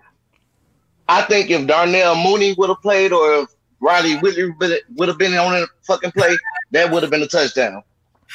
Totally agree. There he is. Look at him. Like, let's be real about it. What up, Cardio? 1-1, baby. What up? What up? You know it. You know Mooney ain't dropping that shit. And Ridley, man, too. not at all. This kid Ridley comes in at the end of the game fucking balling out. Was in the game, guys. Oh, God. For that play. This is coaching now. The blog. I would love. We got Peter Bukowski to come on here, and we fucking destroyed that guy on our network. I saw that, and I loved every second of that shit. That was beautiful. The blog, the Bears blog, to come on here and talk fucking football with people that are going to challenge your football acumen and not portray that you have source. A source means shit to me. I always get that shit. Like, I don't give a shit if someone told you. I share someone told me this happened. Okay, that's big. And deal. a lot of I hate to cut you off, Phil, but a lot of stats that a lot of people want to bring up just in last year is the touchdowns and all this situation. But do people not realize that we were like second or third in drop passes last year? That's true. A lot. It doesn't. We dropped more passes in this one game than all weekend of all teams. Damn near. Use that as an excuse for Matt Nagy's offense. That's what we can't. Like, football coaching is accountability. The fundamentals, as you heard my father on here, and you had Steve Edwards. I thought Steve fit right in talking about the offensive line and all of the issues. We have. How many guests do we have, Shane? Olin Kreutz, Captain Rank, all of these people. Everybody has different opinions. That's fine. Even Pythagoras in there. I love the debates. I love it. When you start being rude, you go over a line. There's a line. You don't go over the fucking line. You don't try that. Swearing is completely legal on this show. Being an asshole is not. I'm keeping it 100. So everybody's going to have an opportunity if they deserve to come on the show, like you, Tim. You've been a huge supporter of what we do. You promote us. You go out of your way. The show isn't about Tim. He gets that. Tim is a guest on the show because he loves it. Gary was nervous because he was coming on with his boys for the first time. Probably afraid of audio. Look at him. He looks like a fucking terrorist. I hate to say it, but I'm in the cave. I'm in your cave here. Yeah, smoke weed every day. Ain't nothing wrong with it, cardio. But hey, on the real, with y'all, like I've been following y'all since the last network, man. Seriously, like I loved y'all, like you and Shane, man. I'm glad y'all stuck together. Oh yeah, bad boys for life. Bad boys. But outside of that, yeah, man, I found you with the tape never lies, period. Like I was pissed off. I think it was actually the New Orleans game last year.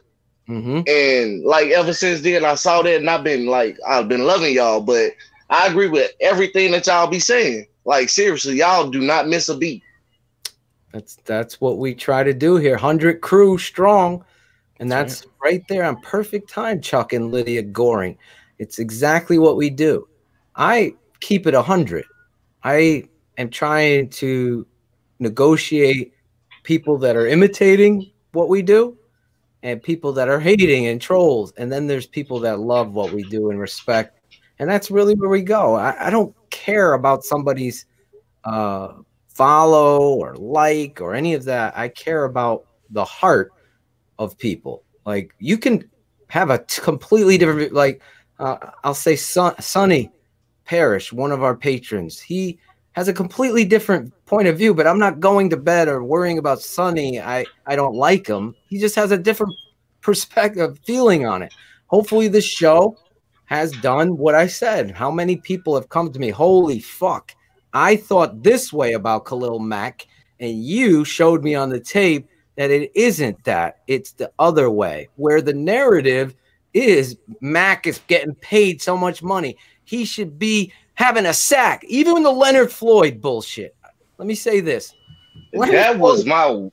Leonard Floyd has the best defensive fucking player in the league inside. What that does for a pass rusher, think about it in your head. On the outside. Fucking opens up you for fucking free run because that inside guy is pushing that quarterback. You got to make one move and go. You good. One move and go. They're not double teaming Leonard.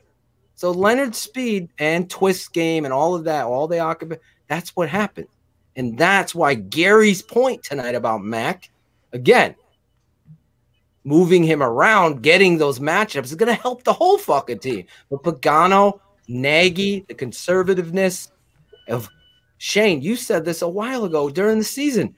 There's something they can't be aggressive because they're worried about their offense not being stay in. Yeah, I was actually defending Pagano a little bit earlier, but I mean, as the season went on, Phil, it's he's got to be. Like I said, I don't want to bring everybody down. I expect them to bring Ryan Pace and Matt Nagy back. I think that they're going to move on from Mitch. I think Chuck Pagano's going to. I think that they're going to move on from Chuck Pagano. But do you really want them to fuck up another young quarterback? Really? No. That's the thing, and they'll. I'm not saying that that's what I want. I'm saying that's what I think this ownership will do. Happen. Yeah. Jump in here. You know what Shane wanted? I'm going to give my boy a shout out because it's true. Yeah. He wanted a fucking kid playing in Philly that got benched in that game and in total chaos of betting and gambling. You know what I'm talking about? Former Alabama quarterback Jalen Hurts that went to Oklahoma and they got drafted. And I would take Jalen Hurts. What would Jalen? I would have anyway. Exactly. How nice would that be to have a developmental guy like that that's got athleticism that can get you out of trouble when he needs to with his legs? Jalen Hurts. But the Bears wouldn't draft one at all. But at the same time, you got to think about it. Jalen Hurts is damn near another Mr. Trubisky. He's not completely accurate. No. But he can make those plays when they need to be made. Absolutely. No, it's in the pocket. There's lies. He's got a better deep ball than Mitch. He does. He's more accurate. True enough.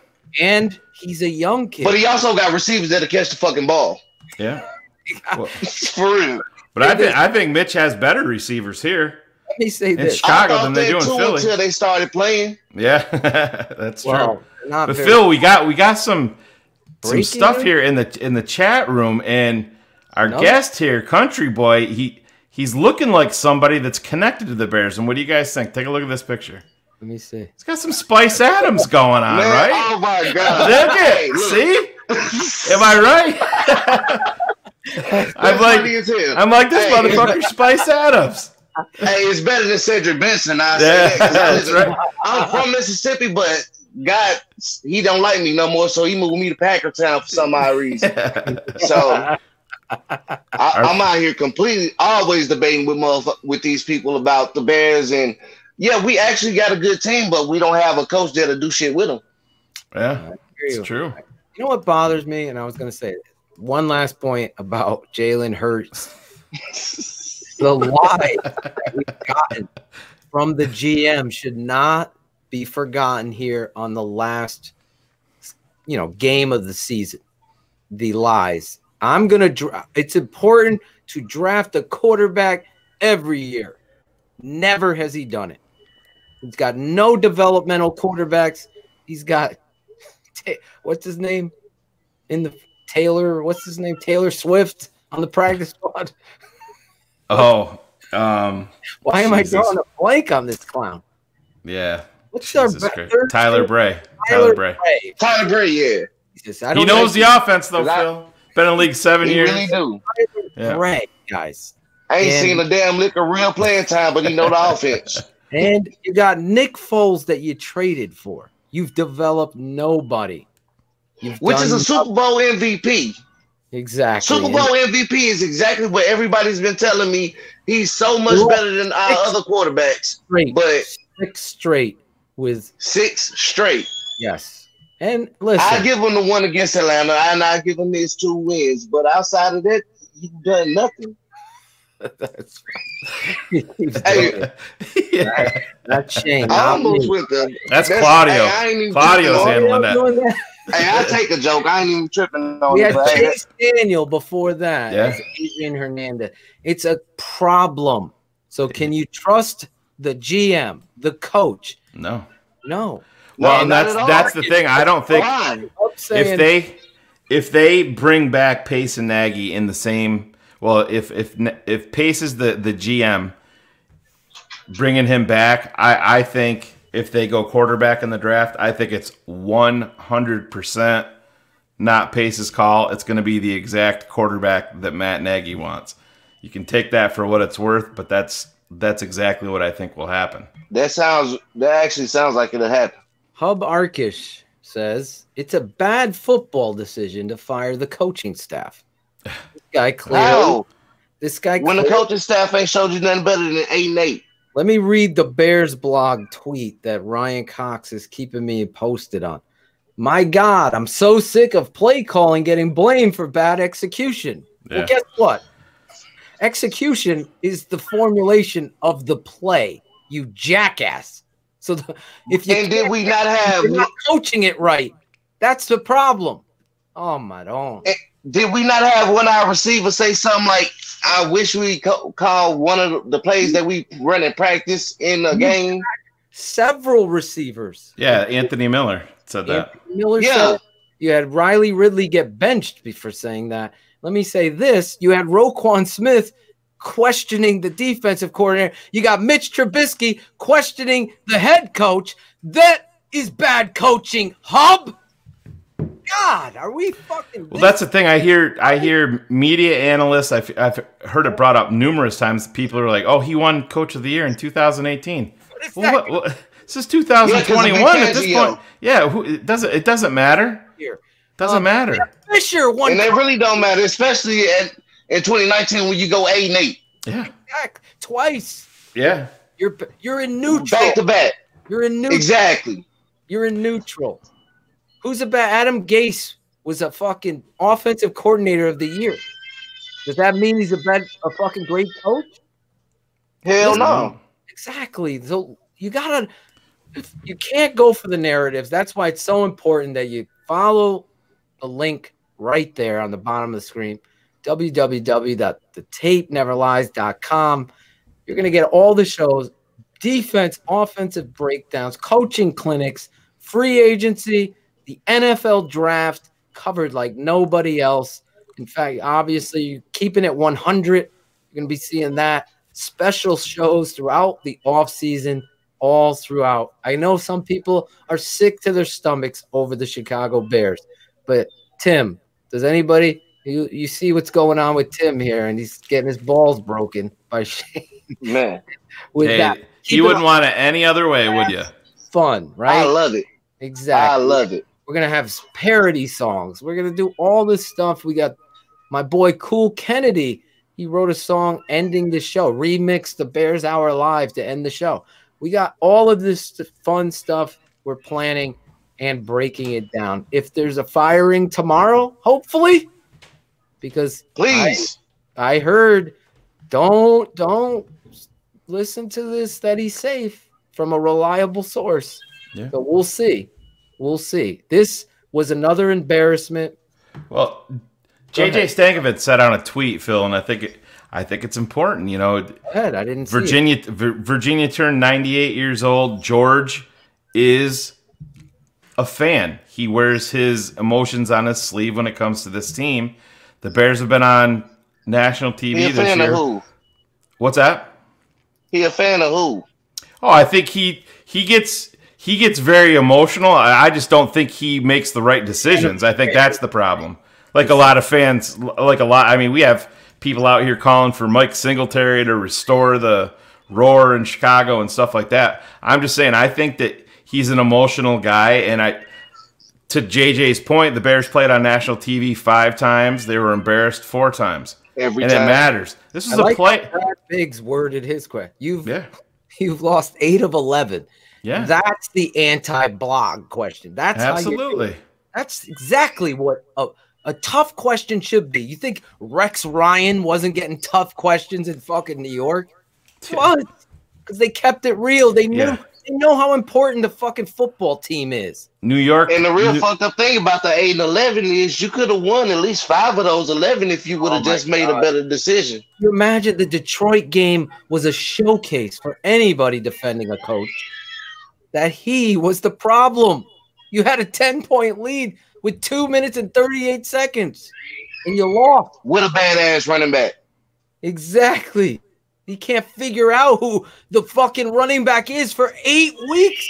He traded Jordan Howard out of town. Think of it. Because he didn't fit in the system. Tariq Cohen was an every down thought. Tariq Cohen and Cordero Patterson, 2 special teamers, situational guys, are his focus. That's a head coach? No. And that alone should get you out of the motherfucking position. Exactly. But we're gonna see. I'm not saying he's staying. I'm hope. What was the title? I got hope for hope. I got hope for hope tonight that they will make the right decision, like we did for having you and Gary on. That's my reality. I don't know. Hey, I appreciate you having me on. Now I know you. That's what I love about this network. Yeah. I've talked to you through text, but when you get to know somebody, I know you got kids screaming in the background. I'm right there with you. Trust me. Actually, it's only one now. The bigger one that you hear is my wife. Oh, she must be a Steelers fan. They're getting their asses kicked. No, actually, she's a Cowboys fan, but I'm trying to get her over this way. Yeah. It's hard. I ain't no Bears fan. I can hear her saying it. Just show her this picture. Maybe it'll turn the tides. I would not do no such thing, man. Wow. Show her your appearance on this show. Listen, do you have any final thoughts before we let you go? I want to give you the stage as well as a shout out, like our boy Gary. You were great tonight. Well, I'll end talking about you, but go ahead. All right, so my final thoughts is Pace, Nagy, they need to go. Mm-hmm. I don't care about Nagy. His record, any of that, his record didn't produce shit. Yeah. Just so that what we have in the future is not going to be wasted, because all this coach has shown us is that he just don't waste talent. From Mr. Trubisky to Riley Ridley. Mm-hmm. You ain't did nothing but wasting. And honestly, I ain't got no shout outs because, like I said, like my wife, a lot of my family Bears fans. I mean, Cowboys fans. So they ain't even watching. So I can't say shit to them. Well, you kept it 100. Honestly, I love your personality, your attitude to this, and your belief in what we do at this network, everything we're doing here, and supporting us and coming with us after we built this new network and being a patron and everything that we love. You love about. Hey, I was happy y'all did it. Yes. Keep it up, man. Keep up the good work. I was happy y'all made y'all own stuff. Well, so are we. We got a lot more in store for you guys too this offseason. It's going to be a you're not going to be lacking on shows. And I don't know, are you into the NFL draft and the entire offseason? I'm assuming you are. Oh, hell yeah. We're going to have it all. And I'm riding with y'all till the wheels fall off. Yep. We're going to have it all covered for you guys. So I'm excited. You know, as much as I hate seeing the Bears being bounced from the playoffs and the season is so far away now, it's we're not done here at TTNL because Phil and I, we know how to do it. We've been doing this a long, long time, and we have a lot of exciting stuff in store for you guys. So it's gonna be fun, man. Looking forward to it. Hey, I'll be waiting for it. And for everybody in the Hunter crew, bad out, man. We got greater days ahead, man. Just hope and believe, man. That's right. Well, you kept it real here on the best post-game show on the planet, Bears Hour Live. You know that. Thank you so much for jumping on with us. What is it again? Country Boy 662, a.k.a. Yep, you know, or if you find me on Facebook, it's just Tim Madison, you know. I didn't want to give your full government unless you gave me permission, but you got it. I ain't got no problem with it. Follow him, Tim Madison. Great dude, huge Bears fan, huge supporter of our network. I appreciate you, brother, coming on. All right, man. Y'all have a good one, man. See you, man. Right. Give me something. Yep. Give me some goodbye from the South. Something Southern. What do you got? I just did it. It's just that simple. Y'all have a good one, man. Y'all be good out here. Everybody else as well. We'll take it. We'll take it. God bless. Tim Madison coming on Bears Hour Live.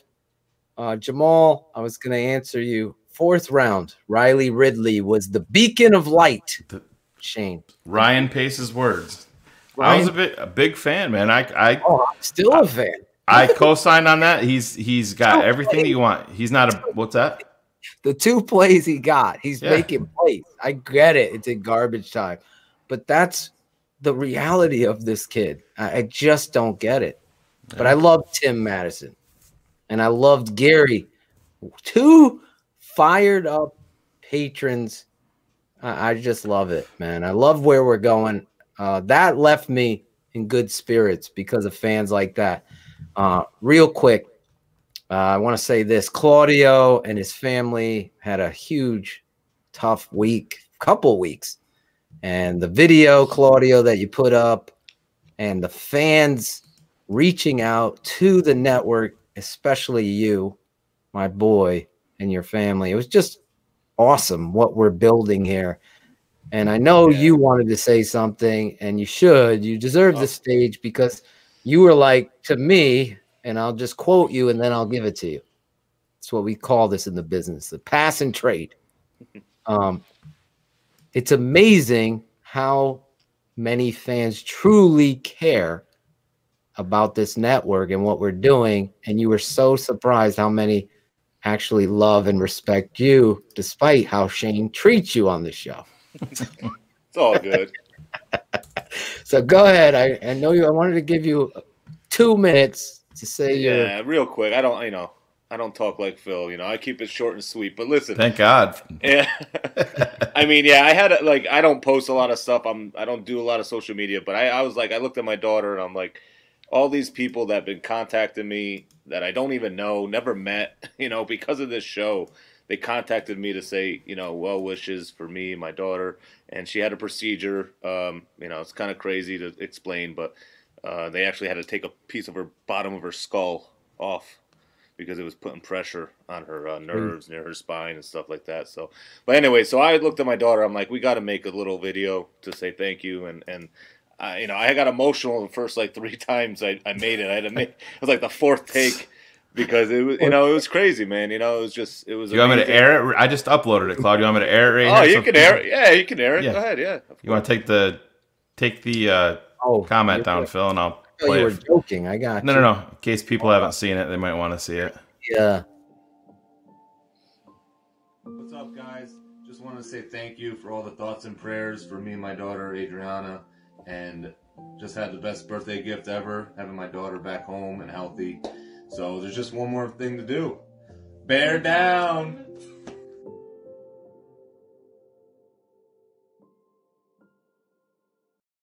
Nice. Thank God she looks like mom. Oh, yeah, exactly. All my girls are beautiful, and it's amazing. 4 girls. guy. You can't get a guy. Can't get a boy. No, I couldn't. I tried wearing work boots. I tried fucking, tried all the fucking little fucking tricks of the trade, and just didn't work. But what are you gonna do? I gotta wait for a grandson, I guess. That was awesome. Now you got my 2 sons who love Claudio to death. Yeah, they're awesome. Spoiling him. Today he bought Cool Ranch Doritos. He knew the way to Oh man, my kid kill for those. Riley's favorite too. I don't come here on Sundays to watch the game with Phil. I come here just to wrangle his kids away from him, so he can focus on tweeting and fucking Facebook. It's Facebooking. Facebook, that's right, not tweeting. No, a verb. Facebooking. That's what I'm doing. So 2 years ago, Claude. I gotta catch up. I gotta catch up with the times. I made Tate cry today. Oh, I felt bad because my dog is sensitive about her stomach. So he always will jump and lay on her and stuff. And I go, stay away from her. And he's like laying and jumps near her and the game's on. And I just was angry about the Javon Wims drop and everything. I'm like, get away from the goddamn dog and get out. He ran into his room. I think Steph came out. Can you talk to him? Anyway, Claudio.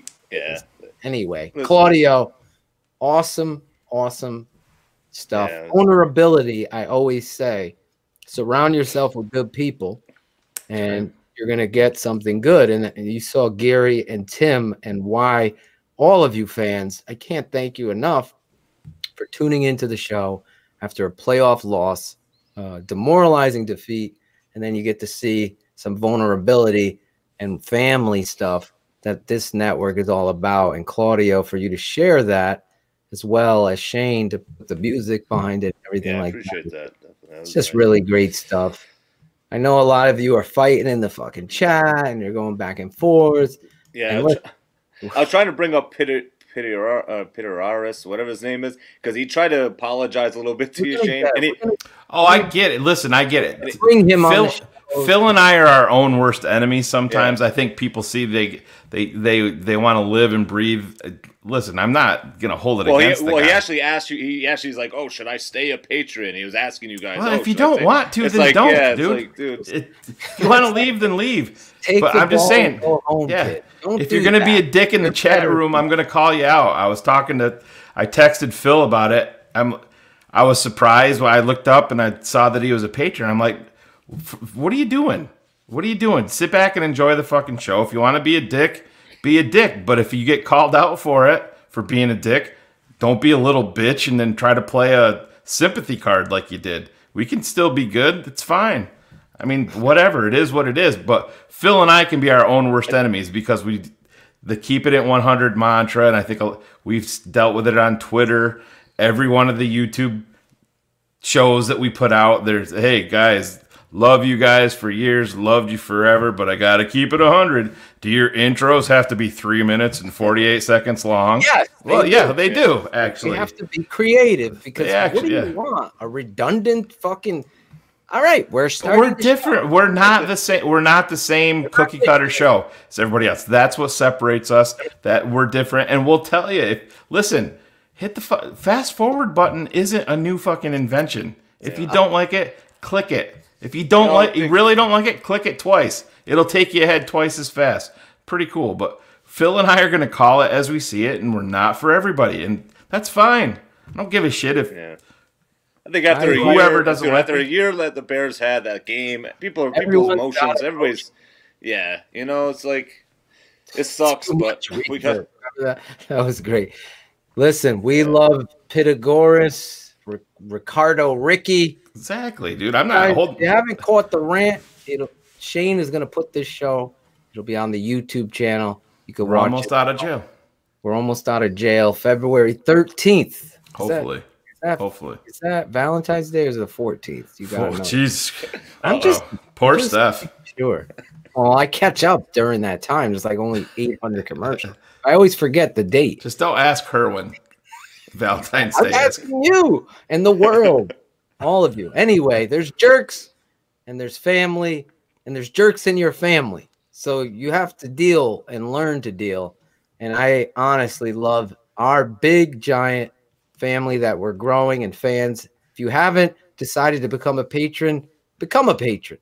Go to the tapeneverlies.com, become a patron. For $7 a month, you're going to get a lot. And as we go into the off season, there's going to be more, and we're going to start some tiers and things like that. So get in while the getting is good, as Claudio's father would say. And that's all I got to say. Put on some work boots. Let's Handle get your on. business. Exactly.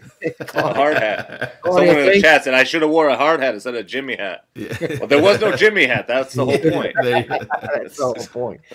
Claudio, thanks for coming on and sharing that Oh, at yeah, the of end of the course. show.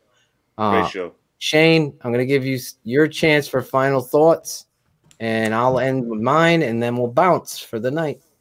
Yeah, no, the off season is here. It was an especially long one last year, Phil. It was very, very eventful for you and I, but we're doing our own thing now, and I couldn't be happier of not the Chicago Bears season, but the season that you and I and everybody behind the scenes, Chris Sandlin, Heather Sandlin, Yes. Jeremy Plashinsky, the voice of TTNL, everybody, Cars, Claudio, everybody that's helped us, Ace in the swag shop, they're the unsung heroes of what we do here. Phil and I get to be on here. You guys see us each and every week, every show. We get a lot of the love. We do get a lot of the hate too, but we couldn't do what we do each and every week without the people that aren't seen behind the scenes.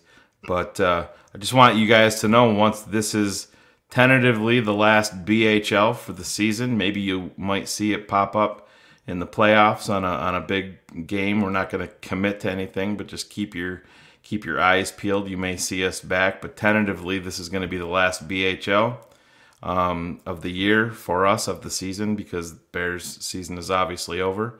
But as we move forward, we're going to totally change our focus to off-season analysis. We're going to breeze through what we've seen, what needs to change once we know what direction this team is going. Senior Bowl is going to be coming up. The NFL Combine right now tentatively is still up in the air. They don't really know what's going on with that. There's a lot of questions surrounding that with the pandemic, with COVID and whatnot, but there's still going to be an NFL offseason when it comes to that.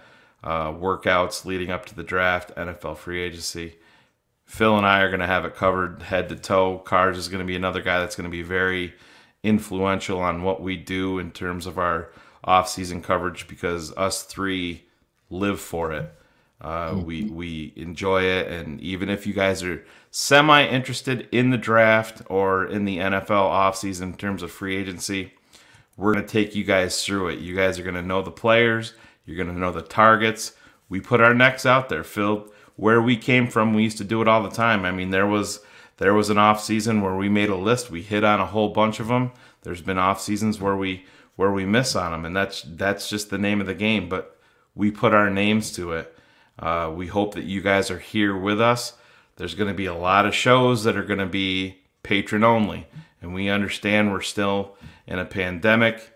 People don't have the funds, but still, if you can swing it, you see at the bottom of the screen there, head over to the tapeneverlies.com. It's going to be $7 a month. That's going to give you full access to each and every show, behind the scenes, pop-up shows, NFL draft shows, free agency shows, anything we do, you will have full access. That works out to about 22.5 cents, 23 cents a day for what we do. I mean, we're over 2 hours here just on BHL. You guys are familiar with keeping it 100. That thing goes 3, 4, sometimes 5 hours. So for 23 cents a day, we feel like it's well worth it. We wanted to keep the price point low for everybody because we understand the times and the environment that we are living in. And let's face it, dollars are hard to come by. We totally understand and get it. We want you guys to be there with us. So that's why we dropped it as low as we could on our end to the $7 price point. And please just head over there, and nothing says that you have to stay for multiple months. Try it out for a month, and if you don't like it, you're out $7. But I think everybody that is a patron will open their arms and welcome you guys and tell you how much it is worth the investment on your part. And like I said, if you want to learn about the off season, we're going to have you guys covered from top to bottom on every move that this team makes, every move that we think that they should make, and we're going to do it all. Exactly. Hopefully tailgate party next year. Perfect timing, Brennan Wesley, keeping it 100 right there. Reading my mind. Also, just real quick, on the business side of things, we keep it 100, but we do it with the formulation of football truths behind us, as well as trying to be who we are creatively, those opens, the parody songs, the original music that you're going to hear to end this show by Cool Kennedy, who's now on the roster too. Lawrence Fleming, the voice, I want to thank him too. And, there's so many, Jeremy Plashinsky, the bouncer, all of you guys that Shane mentioned. Can't thank you enough. You 100 crew as well. We're going to do it with whoever signs up, whoever. We're going to be here. I see a lot of people. We're going to miss you. We'll see you in the spring. No, we ain't. We'll be back next week. We got Paige DeMacos from the Draft Network. We'll already start. We'll talk. She's a huge Bears fan, has a great football acumen and IQ. We don't shut it down here in the offseason. We don't shut it down. We ramp it up. We're here every week. We're going to be keeping it 100. Shane's talking about Bears Hour Live. We might change the show name and cover the playoffs. We don't know yet. We're still always thinking outside the box. But I know in the box, we're keeping it 100 with you. X's with the O's will be on Saturday. Obviously, the full version of The Tape Never Lies will be for you patrons Wednesday or Thursday, depending on everything I have with my family to get all of that cut, produced, edited, narrated. It's a lot of work to put that. And then I have to cut it again and put it out on our channel for the people that aren't patrons. So I try to work that way there. So those are the business sides. Obviously, this show will become a podcast. If you're listening on the podcast, you don't see a lot of the things that are going on with the fighting. We have the clip of Anthony Miller and everything like that. So hopefully you do go to the YouTube channel. Shane will upload that immediately. And once we're back on our network's YouTube live page, that's going to be great.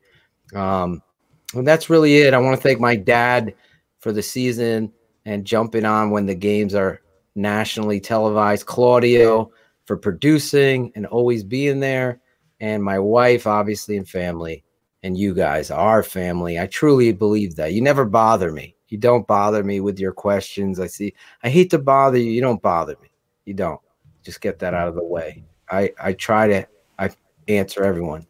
My final thoughts, though, are about this football team. And I hope tomorrow we're going live again to talk about the firing and the moving on and changing, or as Greg would say, course correcting what this football team is right now.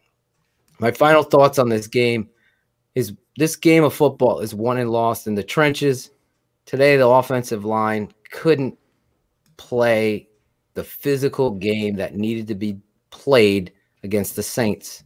So how do you do that? You use angles to help your football team be in a game and run the football. And unfortunately, Matt Nagy couldn't scheme and keep this team in the game that you were in. The defense played with passion. You heard my father, you heard Shane, you heard Claudio, you heard Gary, and you heard Tim all on here. And I see you guys in the chat seeing the defense. It's 7-3.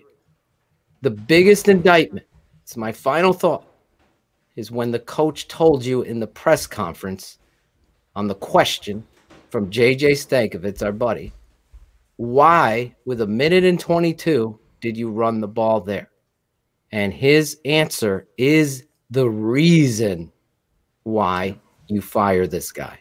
Because you're an 8-8 football team that backed into the playoffs by losing to your rival Let's keep it 100.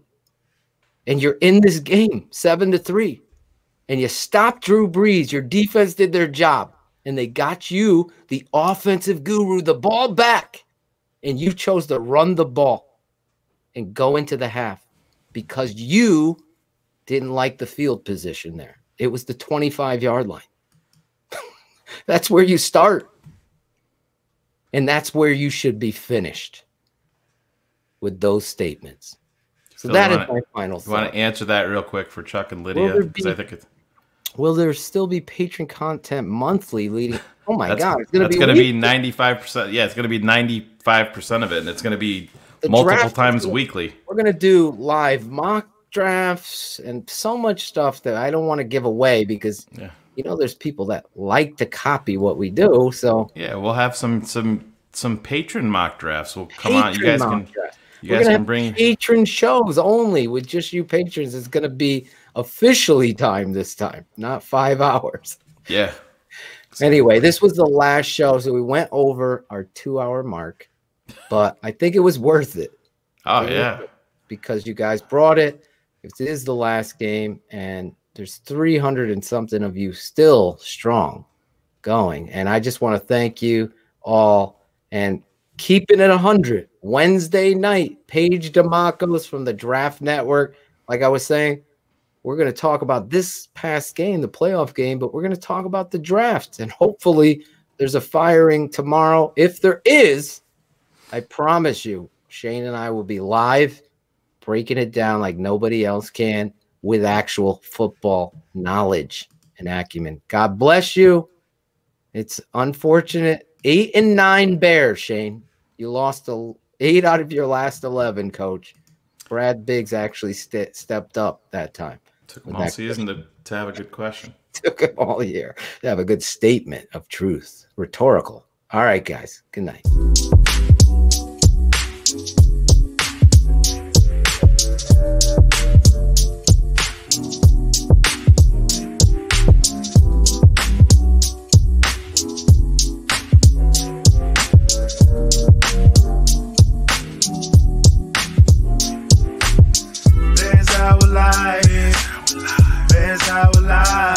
We go on live right after Bears games with your boys Draft Doc and the smartest man alive. Bears our life. Bears our life. We go on live right after Bears games with your boys Draft Doc and the smartest man alive. Chicago Bear coverage looking like the 3-4. Study film analysis you never seen before. They bring it to you live. Passion and stats. Roquan Smith 52 Khalil Mack. QB sacks. Nagy need a new plan. His offense sucks. He should stick to selling shoes, man. Hope the defense can hold us down. Maybe if he could roll out money, Mitch could throw a touchdown. If the coach keeps calling dumb plays, the fans want him out. Gotta be Green Bay. Apply pressure on Rodgers, fight each play. Tell Claudio to chill and smoke weed every day. Dissect the game plan with Shane Marsaw. Nagy gotta check the tape, but won't tell us what he saw. In draft, Dr. Phil blew reviews with the rant. Coach Atoshi said you gotta play with love and respect. Like, there's our life. Bears our life. We go on live right after Bears games with your boys Draft Doc and the smartest man alive. Bears our life. Bears our life. We go on live right after Bears games with your boys Draft Doc and the smartest man alive.